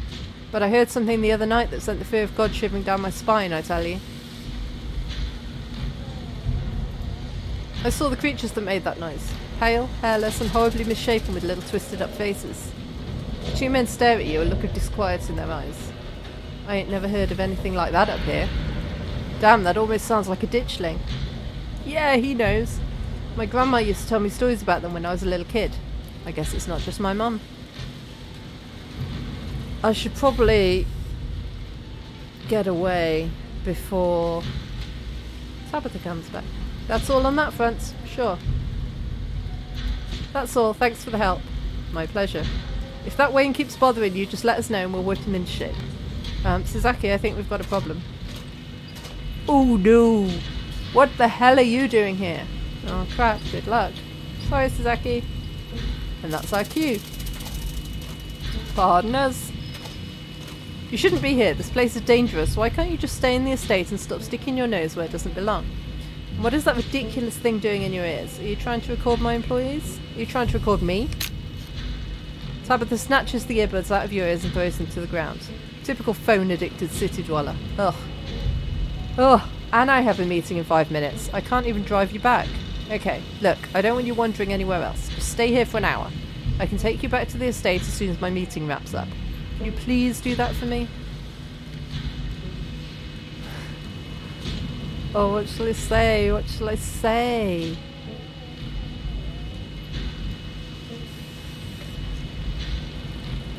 Why not? You were dating Sam Wayne. What happened to him? Excuse me? I'm not dating anybody. I don't even know a Sam Wayne. Whoever's been telling you this is clearly trying to spread rumours to hurt my character. Who said that? I want names. Yeah. Tabitha, he's been following me. Why? How should I know? I don't know what these people told you, but I'm sure it's all bullshit. I don't involve myself with their lives. You think a bunch of miners on a break are just going to be honest with a random stranger that wanders into their camp? You're more naive than I thought. I need to get to my meeting. Just stay here until I come to get you, and do not move a muscle. Oh, if you don't want to be followed by some weirdo, just stay home. I mean, that would work. That would work. Tabitha rushes off to her meeting. You stoop to the ground and pick up Kanika's earbuds. Sorry I wasn't able to give you a better warning. You good? Let's just meet at the van.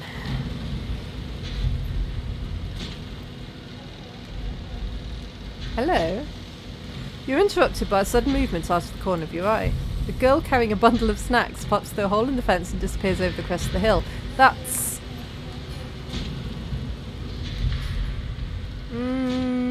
can't remember what her name was. Began with an R. Rosita? Rosalie? Something like that. Hey, Rosalina. Hey, I think I just saw Rosalina. Wait, really? What is she doing here? Doing a delinquency. I'm going after her. Good idea. We'll try and catch up with you. Let's go. You rush over the hill and get your bearings, the sounds of active mining fading into the distance. Rosalina is nowhere to be found, but dusty footprints point towards a nearby mine. She didn't. I guess the old Maxwell place doesn't cut it as a secret hangout spot these days. But the Shore Mine? That place was shut down like 100 years ago. After a collapse that killed over 100 people. And here I thought Stella was going to be the one to drag me into an abandoned coal mine. I don't think we should go in. Okay, if this was me, I'd probably just, like, call someone.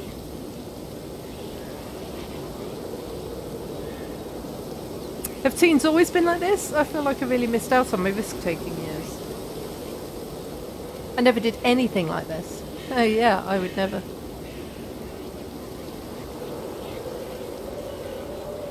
Okay, maybe I've poked my head in there a few times.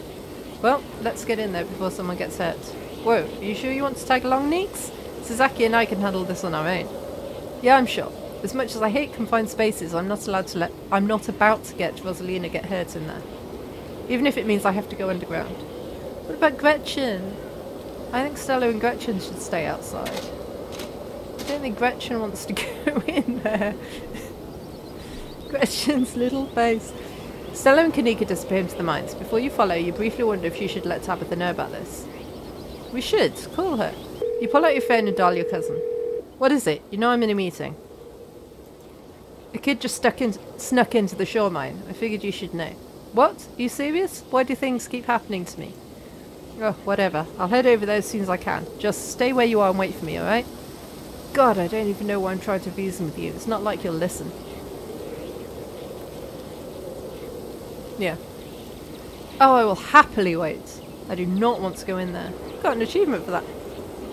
Good. Tabitha hangs up on you. Wait for Tabitha. You find a tree to lean against and wait for your cousin. Stella and Kanika will probably be fine without you. You stand outside the mines, anxiously eyeing the tree line, hoping not to glimpse any inhuman movements. Ooh. Huh, you actually waited for me. I don't know what to say.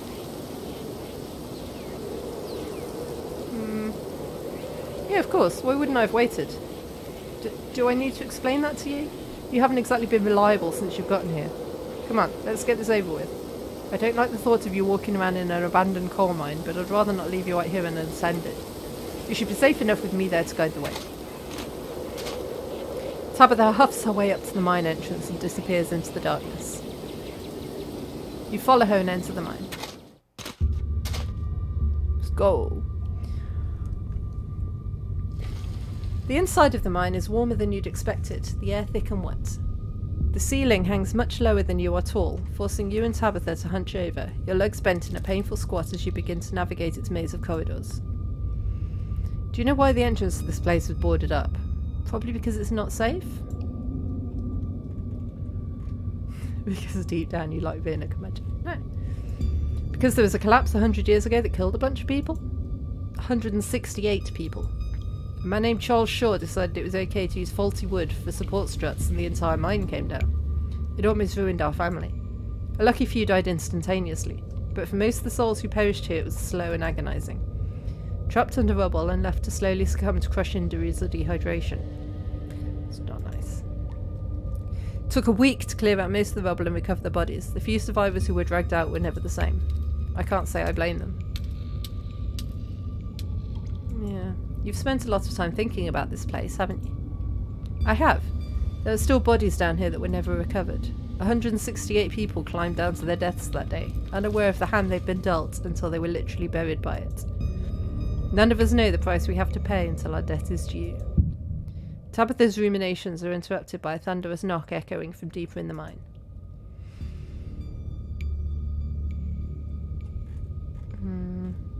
Yeah. Sounds like rocks shifting somewhere deeper in the mine. We should be careful. Have you not been careful up until this point? Did I give you my whole tragedies of the past spiel for nothing? Come on, you came from this way. Why are we going towards? Why are we going towards where the rocks are falling? The deeper you progress into the mine, the heavier the air becomes. Coal dust hangs in thick clouds around you, even though this place was abandoned over a century ago. Echoing through the tight corridors, you and Tabitha can pick up snippets of tense argument.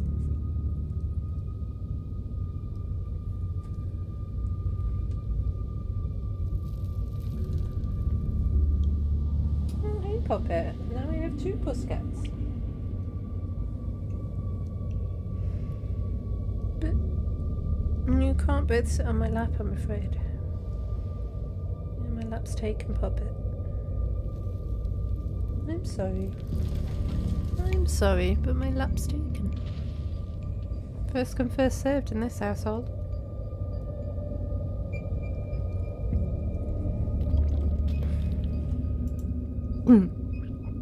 I can't believe your dad sent people to follow you. That's messed up. I think that qualifies as harassment. You're right, Becca. It is messed up. I don't need him telling me where I can be. You could at least check in so he knows you're not dead. He loves you and worries about you. He's really not asking for much. Hello, gorgeous girl. Hey, puppet. Come on, kiddos. There's some real spooky stuff going on in town right now. You shouldn't be hanging out down here. We're not kids. Yeah, we're teens. I mean, yeah, you are kids. Well, you look like a bunch of kids to me. Are those canned strawberry margaritas? Where did you even get those? Oh no, I know that isn't you, Miles. It had better not be you. Yeah, whatever, it's me. What are you even doing here? Looks like we found our trespassers. I still can't believe that Stella managed to drag Kanika out here. She avoids me like the plague. Do it, Poppet. Yeah, what's the deal with you and Kanika? Honestly, I have no idea. I don't hold anything against her aside from the fact that she's always hated me. She probably just got jealous that Stella and I started spending time together, but that was years ago, so who knows?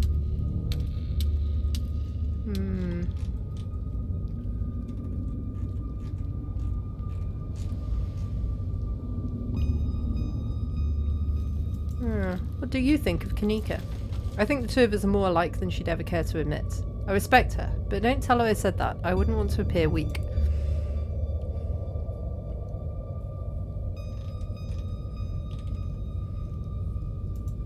Let's move on. They're close. You breathe a sigh of relief as the tight passageways give way to a small cavern. Within, a group of teens engages Stella and Kanika in a heated argument. All of them are too caught up in the moment to notice you or Tabitha approach. My dad is a foreman at the continuous mining facility, and he says they only abandoned this mine because there wasn't enough coal left, so it's actually really safe and we can hang out here whenever we want. Wait, Becca, I thought your dad was a charge hand. No, Alexis, he got promoted last month. Got an achievement. Correction, your father was a foreman at the continuous mining facility. We'll see if he even has a job in the morning. What? Oh shit. Oh hey Tabby, hey Suzuki, we thought we'd lost you there. Did you run off to snitch to Tabitha? Kanika sighs. It's probably for the best. These kids are refusing to listen to us. Hey, don't talk about us like we aren't here. Yeah, we can hear you. Alexis, don't butt in. I'm trying to make a point. Do none of you understand what a boarded up mine entrance is supposed to mean? It means it's closed, condemned, not fit for human use. Oh, come on, this place is way sturdy. Check it out. No, don't, no. The teen with the beanie jumps up and slaps the strut on the ceiling. Oh, was that the knocking we were hearing earlier? Oh my god, Zane, cut it out. You're embarrassing us. I'm sorry for Zane's behaviour. I don't think he realises how extremely 8th grade it is to jump up and hit things. No offence, Rosalina. None taken. The other 8th graders are totally immature. Not like you, Rosalina. You're chill and smart too. Enough. The damage is already done. Now leave. I'm tired of people in this town dragging my cousin headlong into danger. I can't believe I actually agree with Tabitha about anything, but this is the worst place I've ever been in my entire life, and I would like to see the sun again before I die. Oh, come on you guys, maybe it's not a big deal. We used to do dangerous stuff all the time, and I still do dangerous stuff now. I mean, I don't like this particular situation, what with the whole ditchling thing, but outside of that, who are we to tell them where they can hang out? I don't know who you think you are in this situation, Stella, but I own this mine. It's entirely within my rights to tell them to leave, much like it is entirely within my rights to tell you to leave. Was your lifetime ban from my mind's not clear enough message for you? Hell yeah, Tabitha. Tear the sad 20-something to shreds.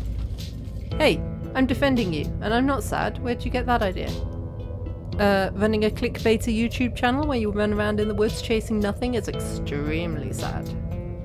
So she's sad. So what? Give it a few years and you'll be sad too. The passage of time is inescapable. Look, we just wanted to give Rosalina a good time. Her home life sucks right now. Yeah, tell him about where you have to sleep, Rosalina. We've been living in the library for the past couple of weeks. Dad says we can't stay at our house.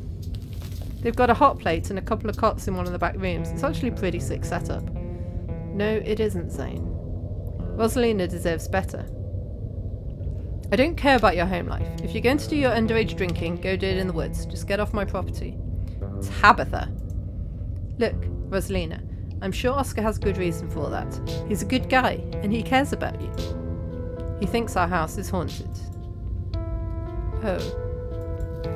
Wait, what?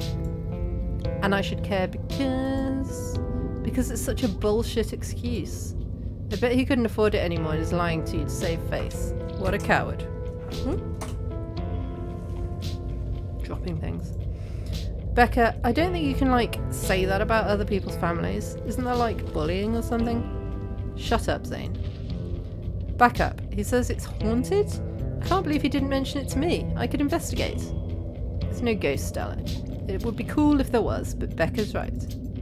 I just wish you would be honest with me and tell me what's really going on. It's like he doesn't think I can handle it, like I'm still a little kid.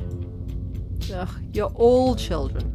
None of you realise how good you have it. Back in the day, each and every one of you would be pulling 12-hour shifts in this exact mine. If it weren't for child labour laws, the 5 of you might have some actual character. Exactly. Rosalina's not that mature anyway. She still sleeps with stuffed animals. There's nothing wrong with sleeping with stuffed animals. Just saying. That doesn't mean she's not mature. I still have pork chop, you know. I rest my case. Wait, what did you say about child labour?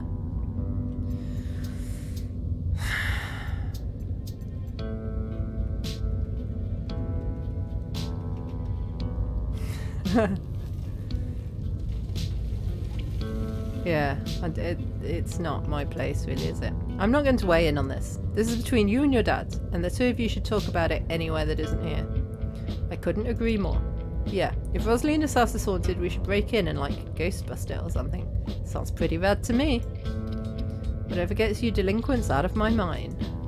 Oh my god, Zane. You can't ghostbust if there is no ghost. Also, Rosalina lives there. She can't break into her own house. There's no ghost that you know of. I bet we could figure out how to bust it if it's actually real. And if it isn't real, well, problem solved. You know, Rosalina, you could always stay over at my house until Stella ghost busts to your place.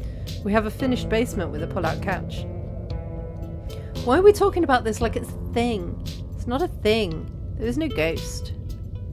I don't care, and I can't believe I've wasted this much time trying to argue with children. I'm washing my hands of this and calling the cops. Feel free to leave before they show up. You hear that, Miles? We're leaving. I suggest the rest of you kids leave this empty mine before someone gets black lung or gets crushed by rocks or it meets any one of many terrible fates people tend to meet in abandoned mines. Kanika is interrupted by a pair of thunderous knocks. I keep forgetting that this is a horror game.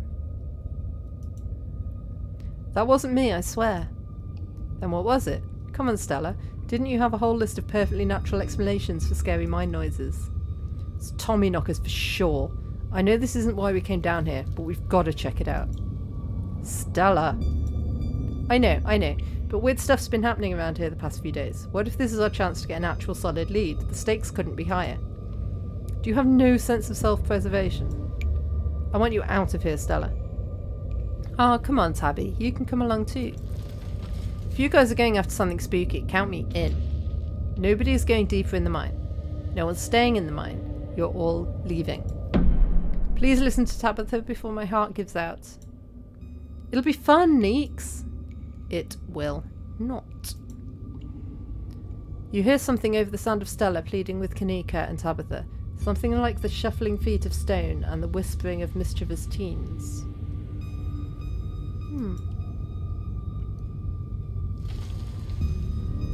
God. You turn to see Becca and Alexis gone, and Rosalina anxiously hovering in front of a small tunnel in the cavern wall. She freezes as you notice her.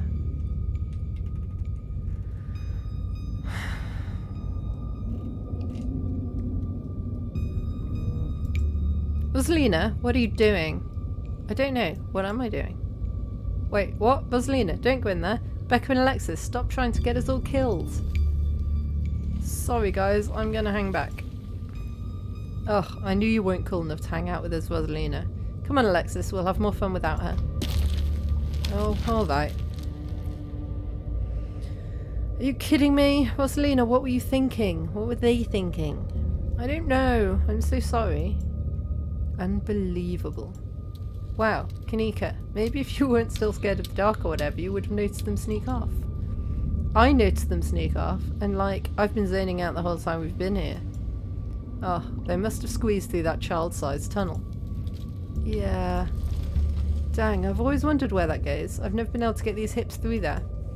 Stella, stop sneaking into my mines. Please, I am literally begging you.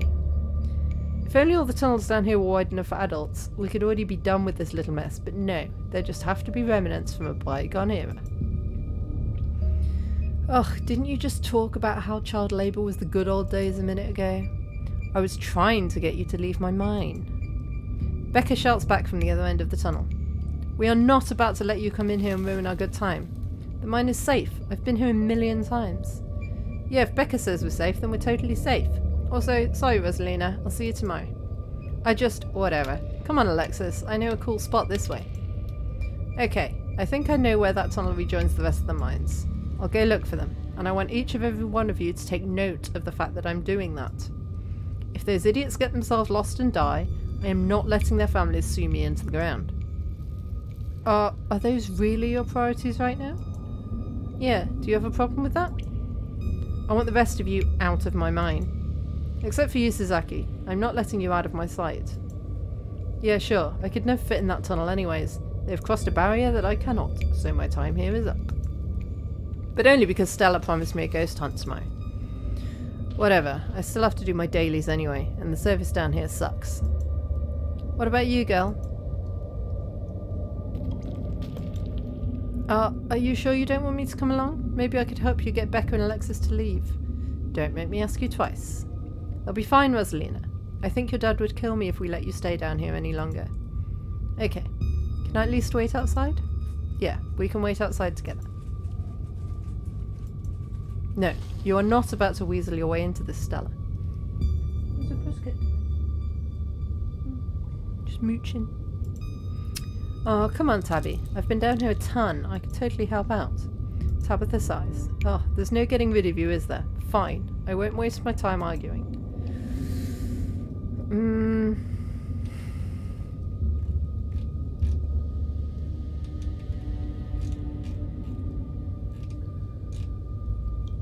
Yeah, we need professionals. I've read a lot of stories about cave rescuers needing their own rescues. Are we biting off more than we can chew? Should we get some professionals down here? I am a professional. I'd also prefer to resolve this issue without word getting out if possible. Again, I don't want to deal with angry parents trying to sue me for their own negligence. Inspiring.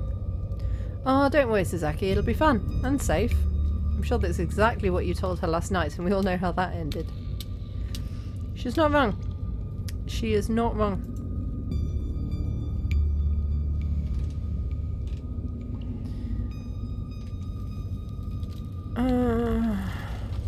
Yeah, I shouldn't. I shouldn't get in the middle of their argument. I'm not getting into the middle of this. There's nothing to get in the middle of. It's fine. I said Stella can tag along. You know you're happy I'm coming with. I'm coming along, but I want to stress that it is against my will and better judgment. Noted. Let's not linger any longer than we have to, shall we? Want me to take Gretchen with me? I don't know if it'll be easier to cover more ground without her. Yeah, that's probably for the best. I don't want a repeat of last night, and who knows if we'll have to do any climbing. I'll see you on the other side, hopefully soon. Bye, Gretchen. For sure, we won't be long. Cool. Can't wait to bust some ghosts tomorrow. Tell Alexis I'm sorry. Kanika, Miles, Zane and Rosalina head towards the entrance of the mines, leaving you, Tabitha and Stella to find the remaining teams. We're going to take a light, right? Alright, no dawdling. We should be able to catch up with them if we go this way. You and Stella exchange a glance as Tabitha ventures forward. Off we go, I guess. As the three of you move deeper into the mine, you hear echoes of conversation bounce across the walls. Becca, why are we doing this again? You thought Tabitha was, like, really cool. Why are you trying to get her all mad? We're doing this because Tabitha is really cool. She doesn't let anyone boss her around, so we can't just let her boss us around. Oh, you hear that, Tabby? Someone thinks you're cool. I can't believe she used to hang out with a nobody like Stella.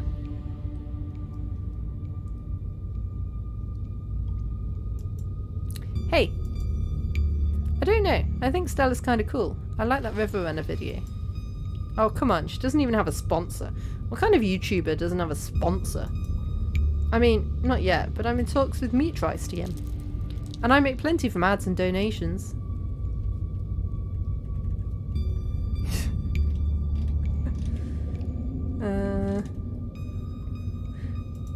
Dang, Stella. Meat Rice?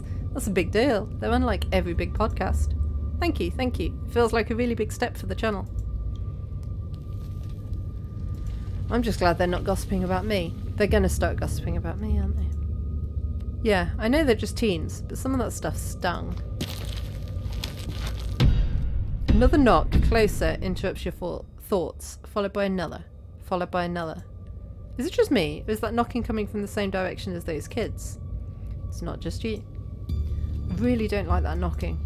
Calm down, Alexis, it's just mind sounds. Did you see that? No, it was just a shadow. There's no reason to get freaked out. Becca, I swear, I saw something. Shut up, there's nothing down here. Stop trying to scare me.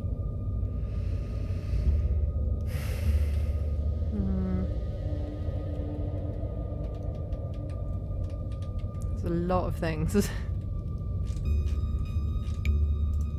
That sounds just the active mine echoing through the walls, right? Nah, it's Tommy knockers, I'm sure of it. It's not Tommyknockers. That being said, it's also definitely not the active mine. We use a machine these days and it sounds nothing like that. It's probably just rocks falling somewhere deeper in the mine, which is also bad, for obvious reasons. I can't believe they're making us do this. They'd better get grounded when all this is said and done. As much as I appreciate the sentiments, I hope you're wrong. If they get grounded, it means people found out about this. I hate dealing with parents. Look on the bright side, Sasaki. If they didn't come down here, we'd have missed out on a golden opportunity to get spooked. Tabitha glares at Stella. Yeah, we're getting closer. Let's keep moving. As you progress deeper into the mine, the knocking grows more frequent. It's still distant, but it's much louder than before.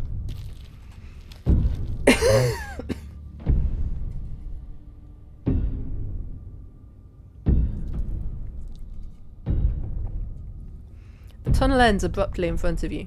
A century-old ladder is the only way forward.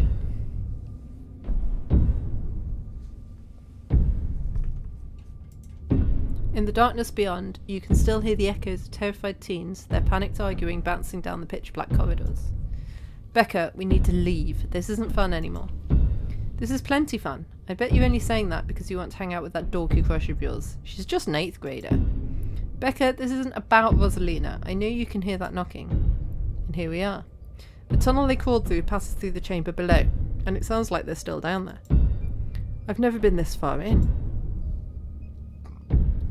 Excuse me. Congratulations, Stella. You got what you wanted. Tabitha crawls up to the ladder and disappears over its edge. Alright, let's do this. Stella hoists herself over the edge and begins the climb down. Do I have to follow them down? I feel like one of us should stay up here, in case the ladder breaks or something. Then we'll just all be stuck in the cave. You walk to the ladder and climb down. Don't think this is a good idea. Hey kids! Oh, great, the adults are here. Thanks, Alexis. Real nice.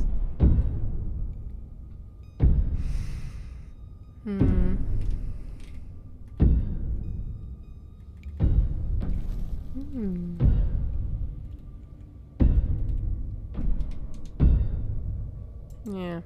Becca, is needing to feel like you're better than other people so important to you that it's worth being buried alive over? What? What are you talking about? Give me a break. The whole time we've been down here, you've done nothing but tear down every single person around you.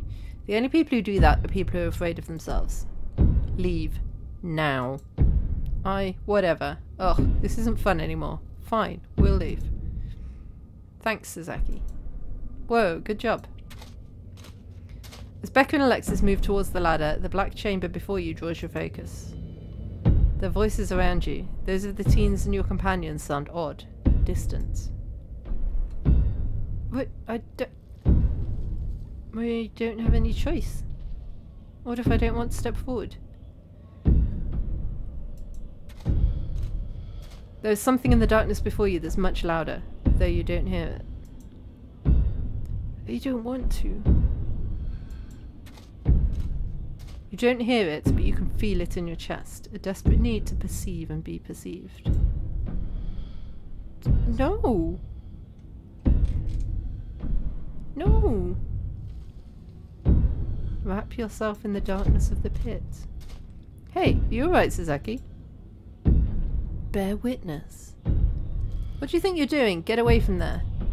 Your cousin dives towards you, but not before the light from your phone illuminates the chamber. Whoa.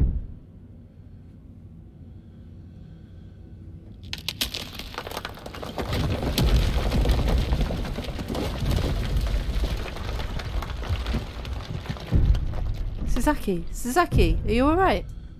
Oh, thank God you're alive. It looked like you had a seizure or something, and then you and Tabby just conked out. I'm fine. Ugh. You can barely open your eyes. You're not fine. Neither of you move a muscle. I don't want you straining yourself while you're still recovering from whatever it was. I'm getting the kids out of here, and then I'm going to get you both some help. I'll be back soon, I promise. You fade back out of consciousness as your companion climbs out of the pit, intent on your rescue. What are those things? Oh, like ghosts of the miners? Those lights like the lights on their hats. You raise up on your elbows, head still swimming from the visions, your surroundings coming back into focus. Your head throbs as the knocking continues, now magnitudes more intense than ever. You can't help but notice the timber struts around you trembling, as if they were being struck by invisible blows with each knock. They're all that stand between you and the many tons of rock over your head, and they suddenly seem terribly fragile. God, that knocking is not helping my headache. What the hell just happened?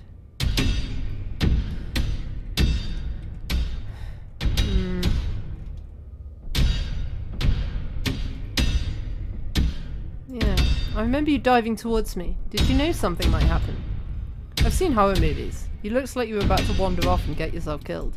I didn't want to let you out of my sight, not down here.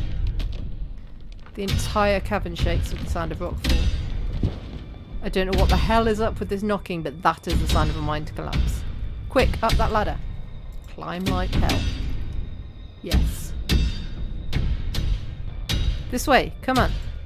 Your cousin moves with the kind of swiftness you'd expect from someone who spent her entire life working in and around coal mines. You push your body to move as quickly as it can, though you're slowed down by the cramped corridors and winding passageways of the mine.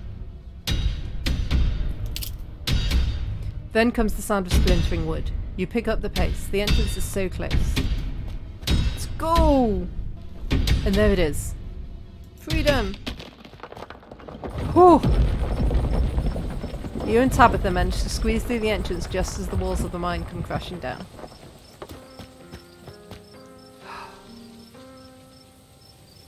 An achievement. Holy shit, you're okay, thank God. And everyone's accounted for. That was a surprisingly close call. We could have all died in there. What did you weirdos do? Everything was fine until you adults showed up. Becca, shut up.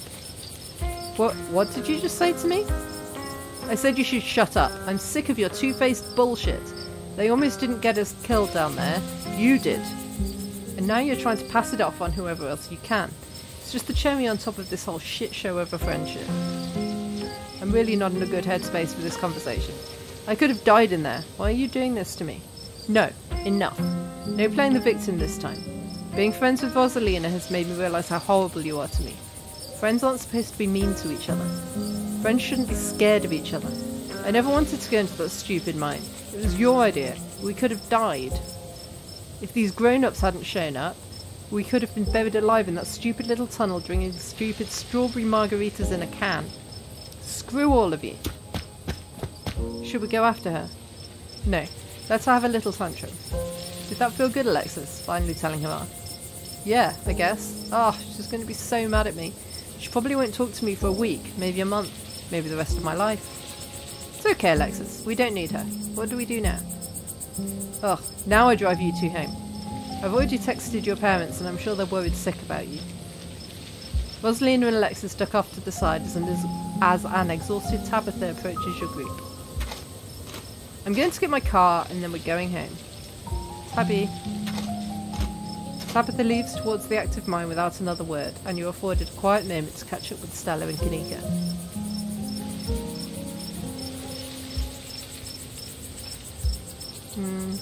Yeah.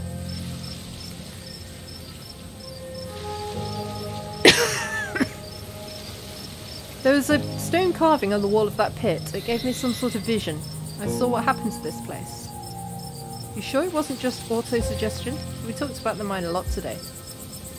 I don't know, Neeks. You weren't down there.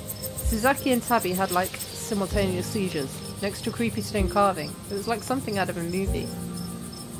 Just because they passed out or had seizures doesn't mean it wasn't auto-suggestion. Yeah.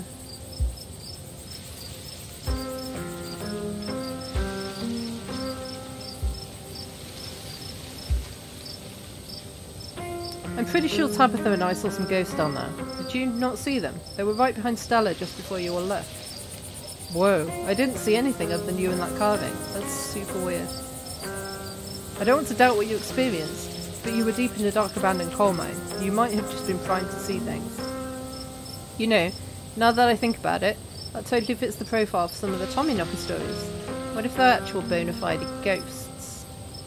Oh, Stella. Everything that happened down there centered around that main chamber where I saw that carving. Stella showed me a photo. Weird stuff. Yeah, really weird. They weren't Tommy knockers. Ditchlings. Yeah. Not to be flippant, but that wasn't the end of our ditchling problem, right? I think you're right. We've still got a lot of unanswered questions too. Even more than we had this morning. And we had a lot of questions this morning. This is all still a little too magic for me. Just because 2 bad things have happened doesn't mean there's a pattern. Right? What happens now? Looks like Tabitha's back. I'd better drive these kids home. Come on, let's go back to the estate. It's been a long day and I need it to be over. I'll see you tomorrow, okay, Sasaki? Excuse me? Just stop trying to get my cousin killed, Stella. Come on, let's go. Tabitha starts walking to her car, pulling you by your arm.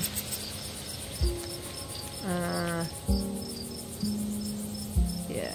I'll text you when we're back.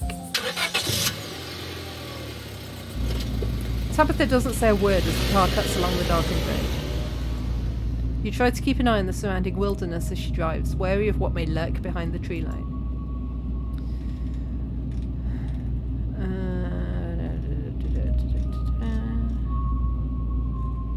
Yeah. Why do you treat Stella like that? Didn't you two used to be friends? It was a different time in my life. I just wish she'd get that we're not in high school anymore. I'm a different person than whoever she thinks she knows. Sorry about today. It's fine. At least everyone's okay. There are a lot of parents who should have kept tighter reins on their kids. I never got into any trouble like this when I was a teen, and I have Pearl to thank for it. Hated it at the time, but that strictness paid off. Ugh, what am I telling you this for? Yeah, you can tell me stuff. I'd like to know more about you, and about Pearl, for that matter. Maybe later this week. I don't have the energy to get into it like right now, but I think I'd like that. Wow. Are we actually becoming friends? Yeah, you're right. There are a lot of adults who should have done a better job tonight. Exactly. People who aren't ready to be parents shouldn't be parents, and clearly there are some parents who aren't ready. Take Oscar. There are tons of people more qualified to be parents who can't even conceive, and here he is having a kid at 19 and clearly letting her just do whatever the hell she wants. I mean, I don't think he's the worst parent in the world. It's not fair. Oh. She wants kids. Do you want kids? Lots of people want kids. Yeah. How are you holding up? I've been better. Yeah, I'm not going to antagonise her. We were getting along quite well. Your eyes wander back to the tree line as you and Tabitha slink back into silence.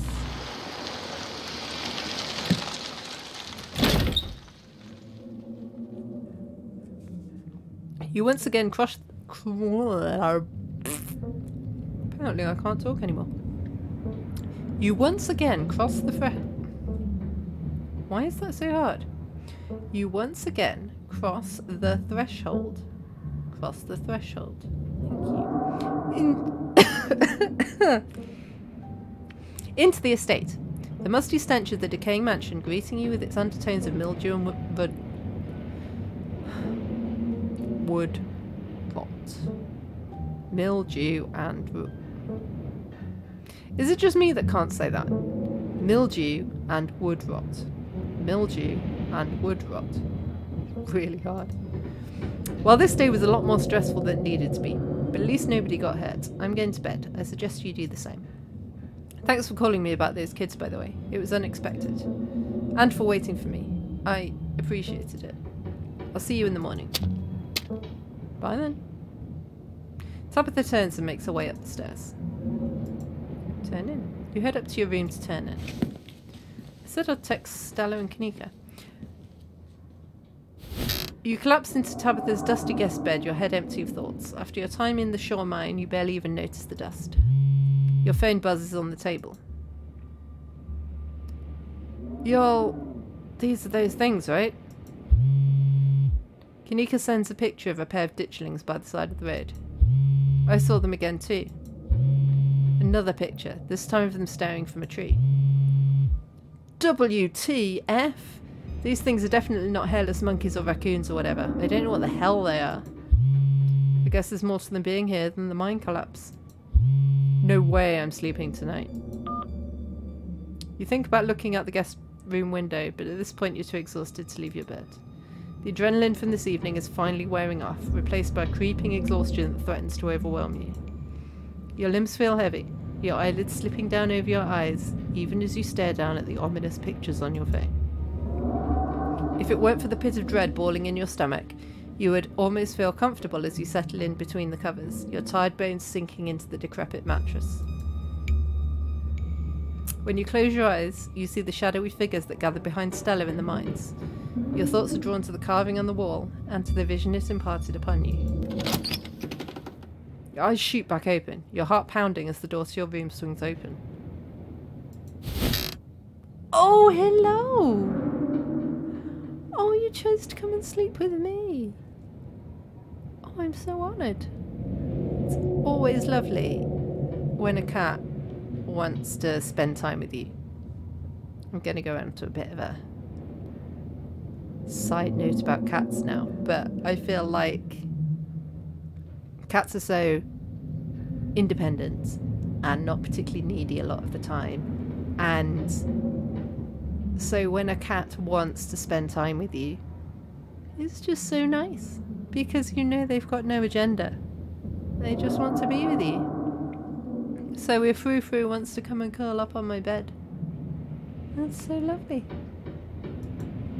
It's nice to see another being, even one as unfriendly as Tabitha's cat.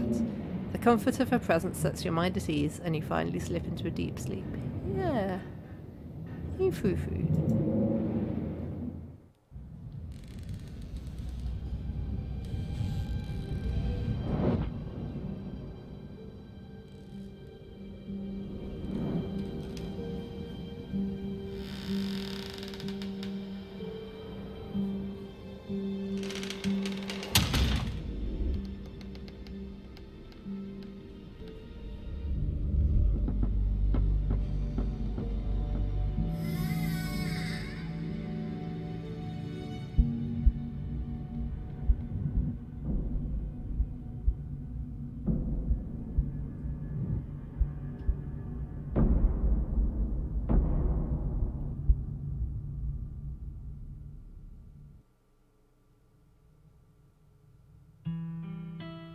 Got 3 achievements. This is the end of episode 2. Episode 3 awaits. Proceed if you dare. Well, I'm gonna save.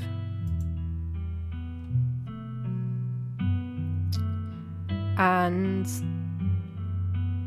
that is where I'm going to end, because I can only do 1 chapter at a time. Otherwise, my voice will give out. But I'm so enjoying this. I hope you're enjoying watching it too. I do love the music. How good is the music?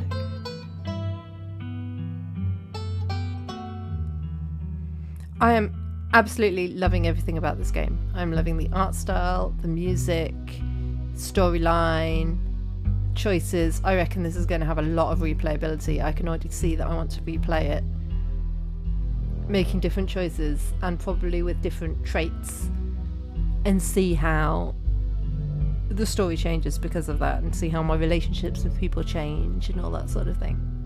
So I'm really looking forward to it. But for now, that is it from me. So I will say, make sure you are following and getting alerts when I am live, because then you'll see when I'm playing the next episode, which at this rate will probably be tomorrow night, because I am absolutely obsessed with this game. But we'll see. But yeah, so make sure you're following, and I will see you next time. Bye.